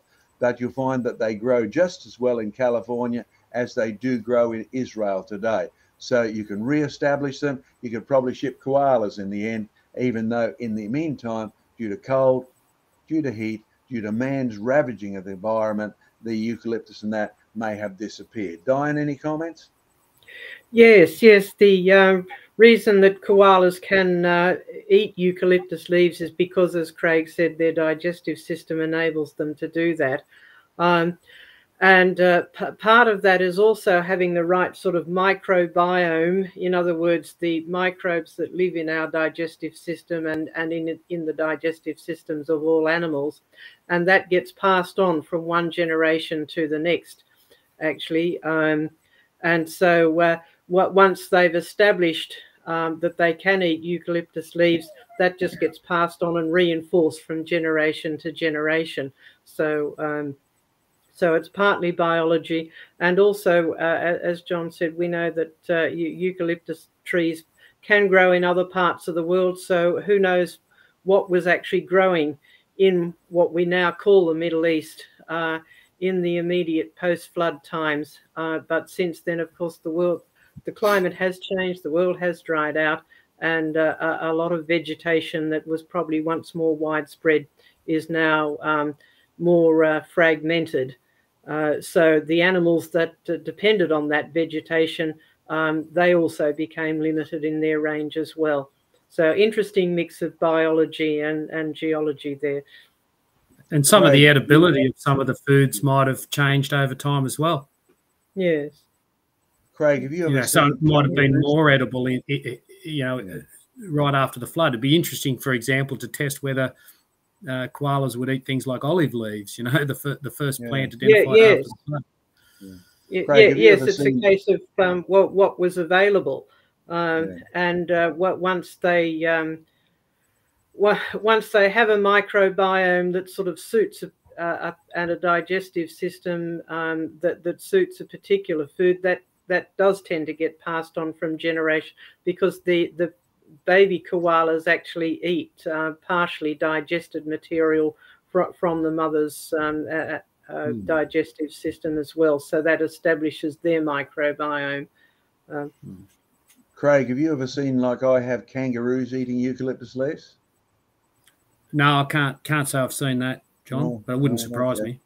I'm still waiting for some other people to verify that, so I don't boast much about it, but it was interesting, particularly in the knowledge that the koalas actually deliberately feed their babies, eucalyptus poop or pap, and they make sure that the babies actually get a gut biome that could actually digest the really harsh sort of food that eucalyptus actually is. Sam? Yeah, well, just to show the adaptive. Oh, sorry. Okay. Yep. That's fine. Right. Okay. Thank you for that, George. Right. Okay. Here we go. This comes in from our good friend Ravi. Can't Christians in good faith disagree about the interpretation of Genesis without calling God a liar?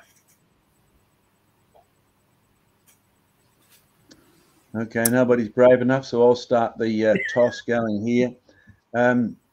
Having come from outside the church and having become a Christian through reading the Bible, I'll encourage you to do the same. I didn't know I was doing it, but obviously did do it because there was many things in the Bible reading from Genesis. Remember, I didn't have theological training.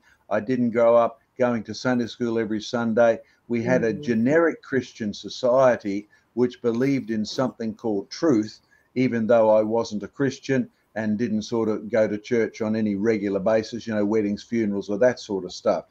But in reality, I always found it very helpful to actually have a to be decided box in my brain. So I'd read some things in Genesis, Exodus, Leviticus, Numbers, whatever, through Leviticus, and decide, well, I haven't got a clue what that's actually about. So I'll put it aside until I have enough knowledge to reach a decision. You will find that point number one, if you learn to do that, it will save you a lot of arguments and save you a bit of embarrassment when you think somebody else is telling a lie. In reality, they know a lot more than you do about the subject. I found this is true in Genesis as well as in the theory of evolution, because I've had many professors, when I've been doing debates, they would in essence call me a liar. This used to worry me because I thought, okay, now I'm a Christian, that's the one thing I try to avoid, telling lies. So have I got it that far wrong? And then I discovered I actually just knew a lot more about the subject because it had been my pet subject, my favorite, the stuff I dug up all around the globe. And my professor, the guy I was debating, he was a specialist in microbiology of, butterfly genetics or something like that. He knew absolutely nothing. So therefore, he assumed that what he'd been told about evolution generically was true. Therefore, what John Mackay would say can't be true by definition. So if you humble yourselves and have a box out there called, I'll decide this in the future when I've got enough information, it will save you a lot of these sort of arguments. So can't Christians in good faith disagree about the interpretation? Well, the answer is yes, but don't assume therefore your non-interpretation is true or your alternative interpretation is true. Be a little bit more humble about it. But remember, in the end, you're going to be held accountable by God for what you say. The thing that shocked me most, well, two sections in the Bible that sort of brought my attention rapidly to a stop, was that every word that comes out of your mouth will be recorded. Uh-oh. Once I found that, I thought perhaps I better have a few less words come out of my mouth, because if they're going to be recorded and half of them are wrong or ignorant, then I'd better phrase them a whole lot better. And secondly, there's a verse in the Bible, for those of you maybe in education, that says teachers will be judged twice. Yep, it's in there. Go hunt up teachers, go hunt up leaders, go hunt up. You'll be judged twice. Once for the mistakes you make yourself, and the other for mistakes you teach others to make. Right? So teachers, beware. God holds your theories, your words, your interpretations very, very seriously. Can you disagree about the interpretation of Genesis without calling God a liar? Usually we're calling each other liars. But here's the caution. You see, if you say something and it turns out to be wrong, the enemies of God or the ignorant of God will in the end blame God. They won't blame you. You'll be forgotten totally. They'll say, well, God's word lies. What you've got to get across the fact is God's word never lies. He never tells a falsehood at all. It may be me who's wrong, maybe somebody else, it may be you who's wrong. So you can disagree, but have that, I will discover this, I will source this out in the future when I know a lot more. So when I first found out God says things produce their own kind, you sort of think, now how would I know that's true? The answer is test everything. What do I know about pussycats? They turn into pussycats. Okay, I've spent 20 years looking at pussycats and dogs and chickens, and not once have they done anything but produce their own kind. So when I get someone tell me the Bible allows you to believe in evolution, I can say, sorry, my friend, I would have agreed with you once, but I've discovered the evidence does not support it. You are wrong.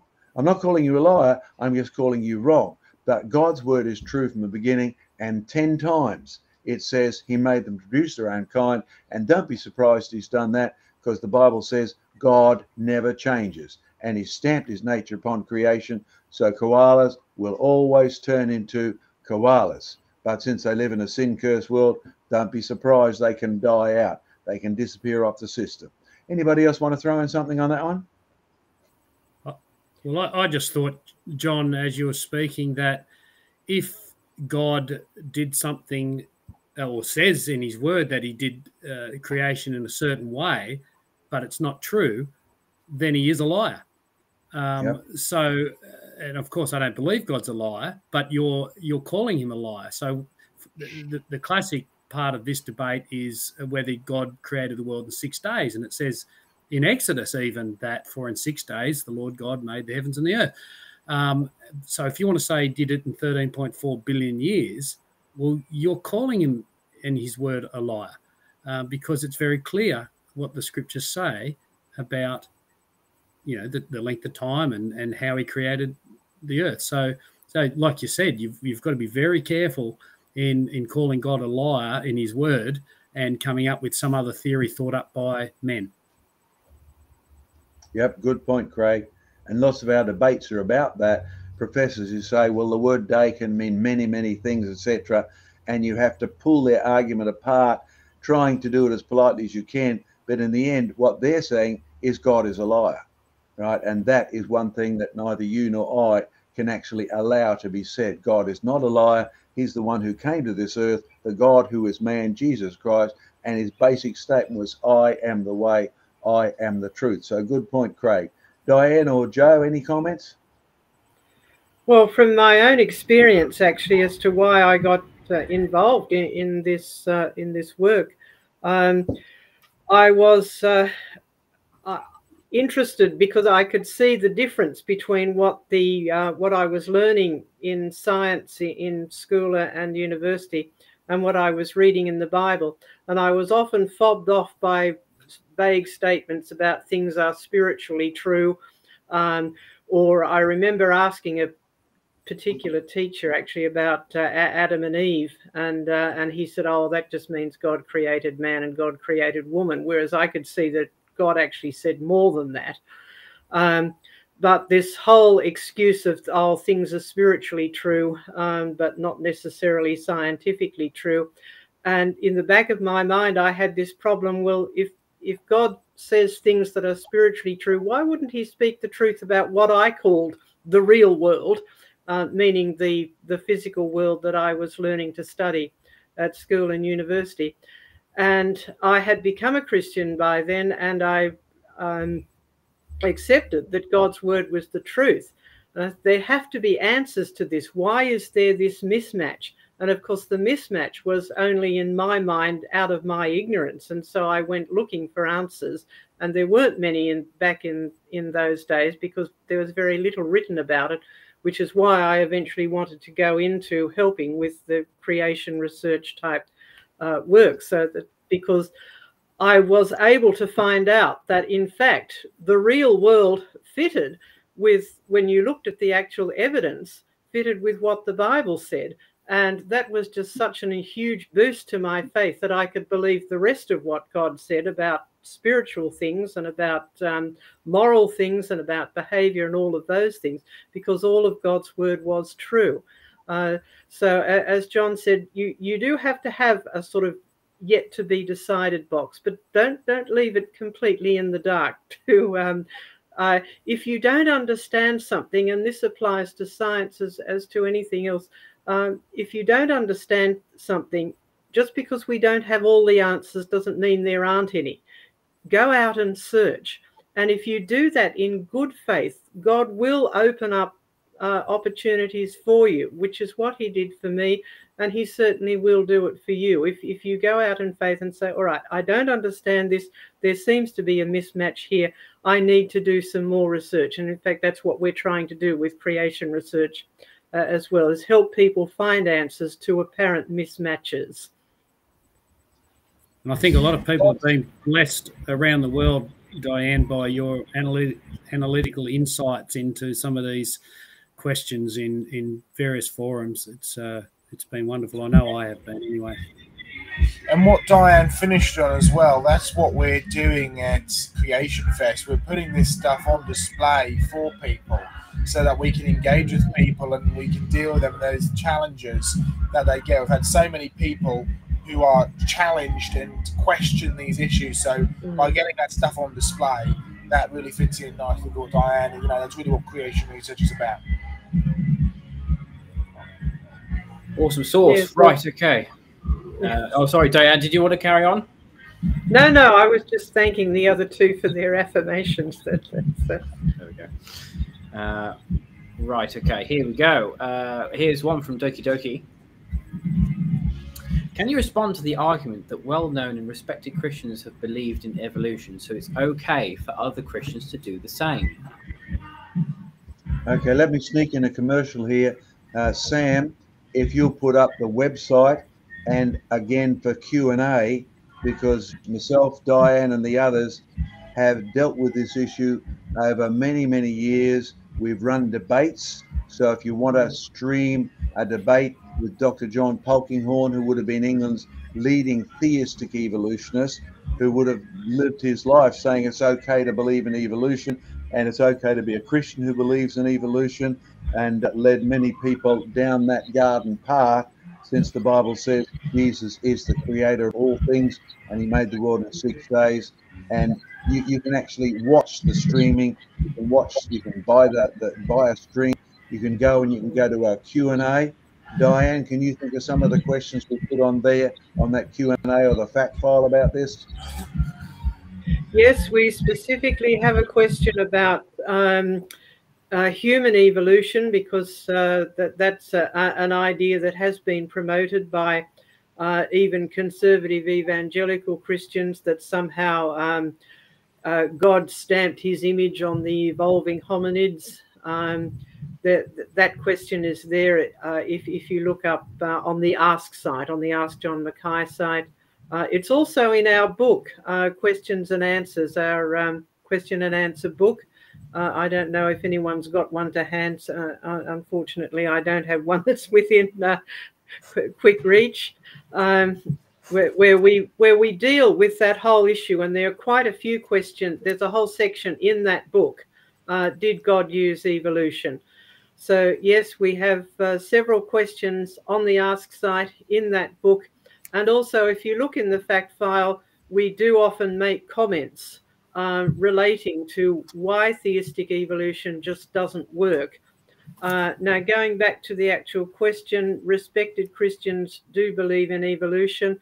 And I'm not saying that they're not Christians. We're not saying that they're not Christians. But we all come into the faith with various ideas. I've had to unlearn a lot of things since I became a Christian. So other people have to do that as well. It's part of our normal experience. We are saved by grace. But after that, God does expect us to grow, and we have to learn.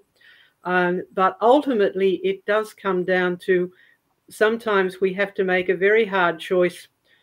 Whose word do I believe? And it may be someone that you respect enormously, on a whole range of other issues. But remember, ultimately, you do have to make a choice. Do you believe the words of people, or do you believe the words of God? And if God says something that is completely diametrically opposed to something, no matter how respected a person you may know says, ultimately you do have to choose God's word. I'll always be grateful to the reformers who came up and said the Bible is our standard. God's word is our standard of faith, our standard of morals, our standard of behavior, right? In other words, Christianity is not a democratically elected set of truths. Christianity is a revelation, and we all must be subject to that standard. That's our where we go to. So it does not depend on what 75% of all respected Christians believe the following.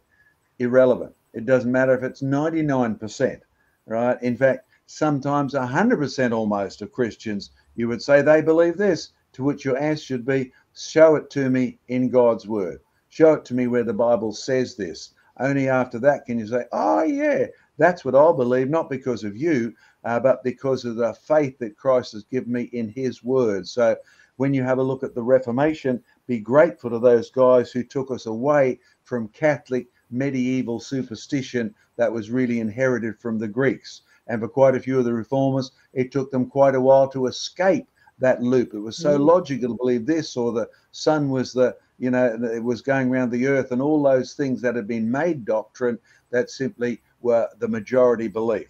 And watch out for evolution. It may be the majority belief, but it's the one thing that's not taught in the Bible, and it's as plain as the nose on your face. So open your eyes, see what God's word says, get rid of the concept the majority say.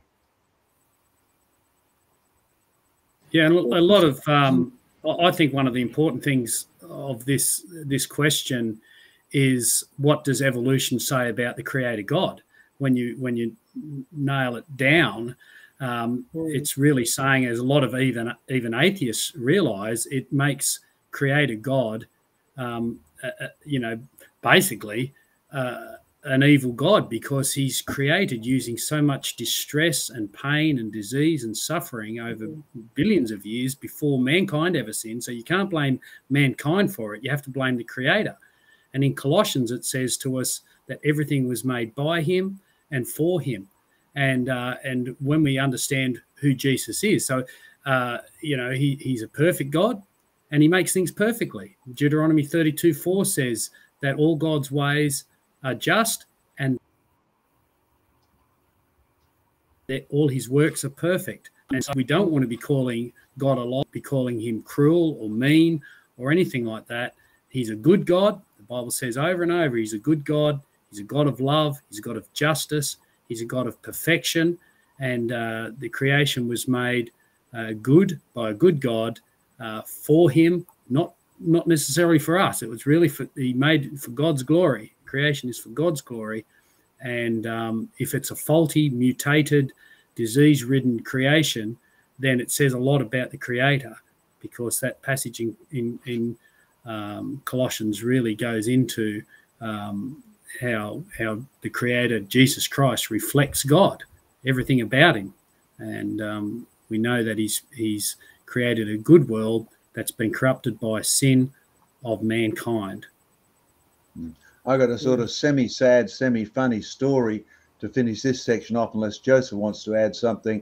And that is simply that I was in a church background public school, right? So they had a church affiliation, but they were now essentially totally state funded, totally state government. They taught the state curriculum, etc. And I was invited to be a speaker to the year 12-13s. And they sent one of the school, what do they call them? Almost like someone on the board of education for the local area. They sent them along to listen to what I said and just check John Mackay, the Aussie guy, the Australian, to check him out. So I gave my lecture and asked the students for questions. And afterwards, one of the persons who'd been sent along to check me out said, "Oh, we firmly believe that God created in this school." And I said, "Well, what do you actually believe he created?" "Oh, he used millions of years of evolution." And I thought that would be the answer. And then I said, well, which God are you talking about? He said, what do you mean? I said, well, which God are you saying used millions of years of evolution? He said, well, you know, the God of the church, we believe in God. I said, well, I'm sorry, but you don't believe in the God of the Bible, because he said he made the world in 6 days, says so here, right? Now, in reality, he was shocked because he was using the word God as just a general throwaway line, thinking he could escape the next evident bit that his God was a liar, because the God of the Bible tells the truth. Now, Joe, do you want to say anything to close that question off? All I was going to say is that at the end of the day, it really doesn't matter what well-known and respected Christian authors think. There's no sort of beating around the bush with it, right? Now, it's certainly true. Well-known and respected Christian authors, speakers, even theologians can be very helpful. They can help you think about things. They can help teach things. We are, we are told to listen to preachers, to be involved in a church, and so on and so forth. But ultimately, you need to go back to Scripture, because the reality is, no matter how well respected and how well known you are, Christians are fallible sinners. And as a result of that, we do tend to mess things up quite often. So it's well worth, you go back to my pastor in the church, which I really started to mature as a career Christian. One of the things that he would always say, and it was nice sort of, verse by verse teaching through the Bible, he would always say, don't just take my word for the preaching, make sure you're checking what I'm saying with what it says in Scripture, because Scripture comes above my word. Now, I'd say that, I'm sure John would say that as well, and it's really important to make sure that you're actually looking and seeing what God actually says in Scripture, because like we dealt with earlier, you don't need to be a theologian or well-known and respected Christian in order to actually understand what Genesis is saying. Well, I saw there's a comment there about Hugh Ross, who's reasons to believe, long ages, and so on. I've met Hugh. He's a lovely guy. He's a really nice person. I just think he's wrong with his interpretation of Scripture, and that's a very big subject, and one that I think we've decided we might cover further down the track on a program. Yeah, I think that'd be good. Okay, last question then, Sam, because time's running very close. Right, indeed. Okay, so I think we can actually merge two questions into one here. So I'll put up the first part of the question here. Ravi says, if Adam and Eve were initially sinless, where did the first desire to sin come from? How could it not be God? And then leads into the second part of the question. What does a person need to do to secure their place in heaven? Okay, I'll start this off. When you have a look at the fact that we were made in God's image, what God is like, we are like, but less than God. An image is a reflection. You stand in front of the mirror, your image is like you, but it's not 3 dimensions, you're 3 dimensions. You can open your mouth and sound comes forth. Your image only opens your mouth and someone has to lip read. So your image is like you, but it's less than you. So does God have a will? Can God write? Can he speak? Obviously, he said, let there be light. So we know he can speak. So we can speak, but we have to yell out, someone turn that light switch on. We can't just make light with our speech. We are like God, but we're less than God. God created so we can create an electricity system that will generate light. We just can't shout out, let there be light, and the light appears. So we're like God, but we're less than God. What about will? Does he have a will? Over and over through the Scripture, you can see God chooses to abandon Israel. God chooses to bless Israel. He's got obviously the freedom, the ability, the actual strength to make his choices actually work. And when you say, our Father which art in heaven, thy will be done, you're acknowledging that you want his will to be a replacement for your will. Okay, now why would you even teach a person to do that? Because this is Christ's prayer for the disciples. You see, you and I have come a long way from being made in God's image to where we are when we get saved. Here is the first step. Adam and Eve sinned. Now the question is, where did sin come from? You see, God gave Adam a choice. He could serve God, he could obey him, and he was told to not eat of the fruit of the tree of the knowledge of good and evil. Now, Adam couldn't choose to make the tree of the knowledge, and Adam couldn't choose the consequences. We were made in God's image. We could choose, but we couldn't choose the consequences. They were beyond our ability to choose. So if we said, I'm going to eat, but I'm not going to die, sorry, the choice was not yours. So please don't stretch your concept of free will to I'm free to do anything. You are not, right? You're not free to breathe nitrogen totally. You're not free to decide that you're not going to die if you become a sinner. So Adam certainly had enough ability to choose between eating and not eating. And by the way, don't think Eve made the choice. She was tricked. In fact, that's so important because later on, Paul says something totally unpopular. I don't let women preach in authority over men, because Eve was deceived. But Adam chose. He knew what he's doing. He was told by God what the rules were, and yet he still made a choice which God told him what the consequences would be. Then sin comes in. The wages of sin is actually death. Adam is now one step down the line, right? He could want to choose, but in reality, there's many things that he can no longer choose. He can't choose to live forever, right? So his free will is now less free than you ever thought it would be. He cannot choose to get himself back to the state of living forever. So you'll find later on, God chooses to come to this planet and to die in our place. He chooses to take sin upon him. Adam could take sin upon himself and die. Wouldn't do him any good. Wouldn't do anybody else any good. So Adam can't choose the rules. Now, I say that it's so important you understand that you may have will, but your will is nowhere near as good as Adam's will would have been. And since then, things have gone down further a long, long way. I'm pretty sure many people in the Ukraine would not be choosing war if they could. Choices out of their hands. Big guys at the top make those choices. You pay the price way down the list. By the time you get to Jesus, Jesus comes and he dies on a cross for you. And then you are told, if you become a Christian, go into the world and preach the gospel. And if people don't take any notice, shake the dust on your feet and go somewhere else. If they make a choice, they may pay a price, but you have to make a choice in response. It's no longer, hey, I'm going to bring eternal life to everyone. You don't have that choice. So in a lot of discussion that's going on behind the scenes, the hidden assumption is that free will can choose anything. Sorry, it hasn't been able to do that since Adam actually lost his eternal life. And you can only choose eternal life through Christ making that choice for you. So limit your discussion on free will to what will can actually achieve. Now, someone else can take the second part. Joe, if people are complaining they can hear the music in the background, I know you can't do anything about it, but I think you've got a good answer to this one, and it's an important one as we finish off the program. Pretty much, yeah. So the music is finally finished, which is great, at 11 o'clock at night. It's finished for the most important part, which is It's good. finished for the most important part, which is wonderful. So, yeah, apologies. As someone watching the chat, we've had no control over the music. We're currently set up as a display at Creation Fest, which is a big Christian musical and teaching festival. And so they had a big party over there with lots of very, very loud music, which we can't do anything about. But they seem to have finished for the night. Finally. But anyway, yeah, what does a person need to do to secure their place into heaven? There's a very simple way of sort of getting the gospel message over. It's repent of sins, submit to God. Right? And then you see this all the way through.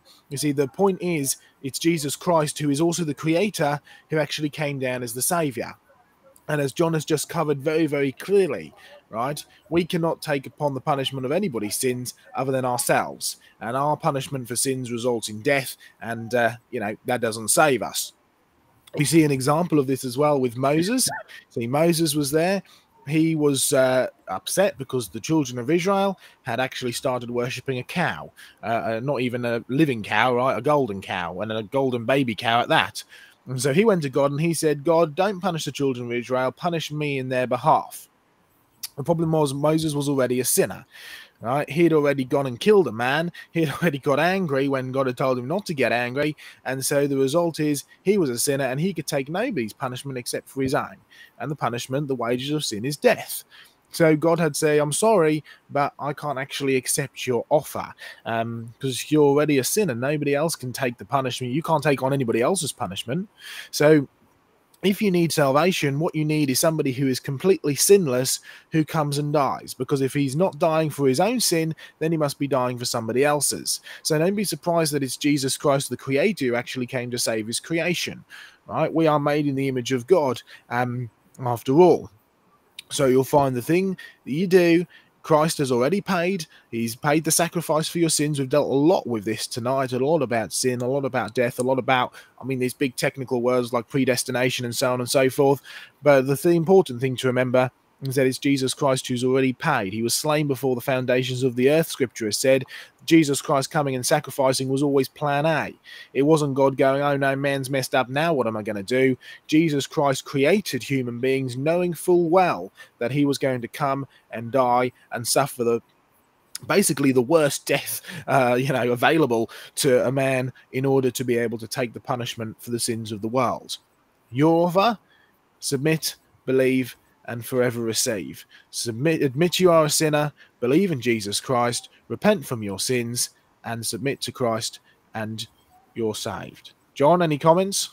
Yeah, I'll make one last one because I see a continuation of a discussion on the chat there about where does the desire to sin come from.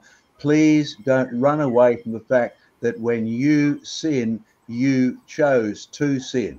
So the scripture says, when lust has conceived, it brings forth sin. When sin has conceived, it brings forth death. So take the first sinner, Adam. He sinned when he was sinless. He cannot blame anybody for that sin. He was not tempted by Satan. Satan beguiled Eve. Eve brings him an Adam with a bite out. At that point, Adam has a choice to make. He can choose the God who made the woman, and he'll actually watch his wife die because he cannot bring her back to life. Or he can choose the woman made by God. That's the choice, right? The choice is right there in front of him. He knows if he chooses the woman made by God and eats of the fruit, he knows what the penalty will be. The wages of sin is death. You can say he's tempted by his wife, but Adam can't blame Eve for tempting him at all because he had without sin, he was a sinless person. He could have said, sorry, I choose Jesus Christ above all, his creator. Now, in case you think that's a pretty tough choice, you will find that Jesus gave the disciples the same choice. You'll find that Jesus actually said to said to his disciples, if you choose your mother or your father or your wife more than me, you cannot be my disciple. Tough love, guys and girls, but that's the choice you made. So please don't say the desire for sin came from outside. It was actually a choice that a sinless man was faced with making, and he chose the woman instead of choosing God. He could have got on his knees and says, Lord Jesus, she's blowing it. I need another one, right? He could have made that choice. He didn't. He chose to join the woman, and they both ended up paying the price of sin. But Adam is always blamed for bringing sin in. The desire didn't come from anywhere else except within him to disobey God, right? So don't run away from it. We can't say, I was tempted because of such and such. No, you made the choice. You are responsible. You need to repent. I don't think that's probably a good place to actually finish because it puts it right back fair and square on all our watchers' shoulders and doesn't run away and try to blame my alcoholism on a genetic fault or my drug addiction on my parents or my homosexuality on the dog. And remember to keep an eye out tomorrow because we'll be bringing you several live videos from Creation Fest. Pray that my voice holds out because we're not as high on volunteers as we had hoped to be, but we're very grateful for those who have been able to come and help us. But it does mean that I'm stationed in one place and I'm talking non-stop every day, and you can probably start to hear it in my voice. So pray for strength and endurance. Pray that we will be able to reach many people at this program, Christians and the non. And also remember to go and order your creation research at Global Evidence News because that is available now, and we do have a limited amount available. So goodbye, guys. God bless. We will catch you very shortly. And I can't think what our topic is for next week, but I'm sure it will be interesting. So catch you later.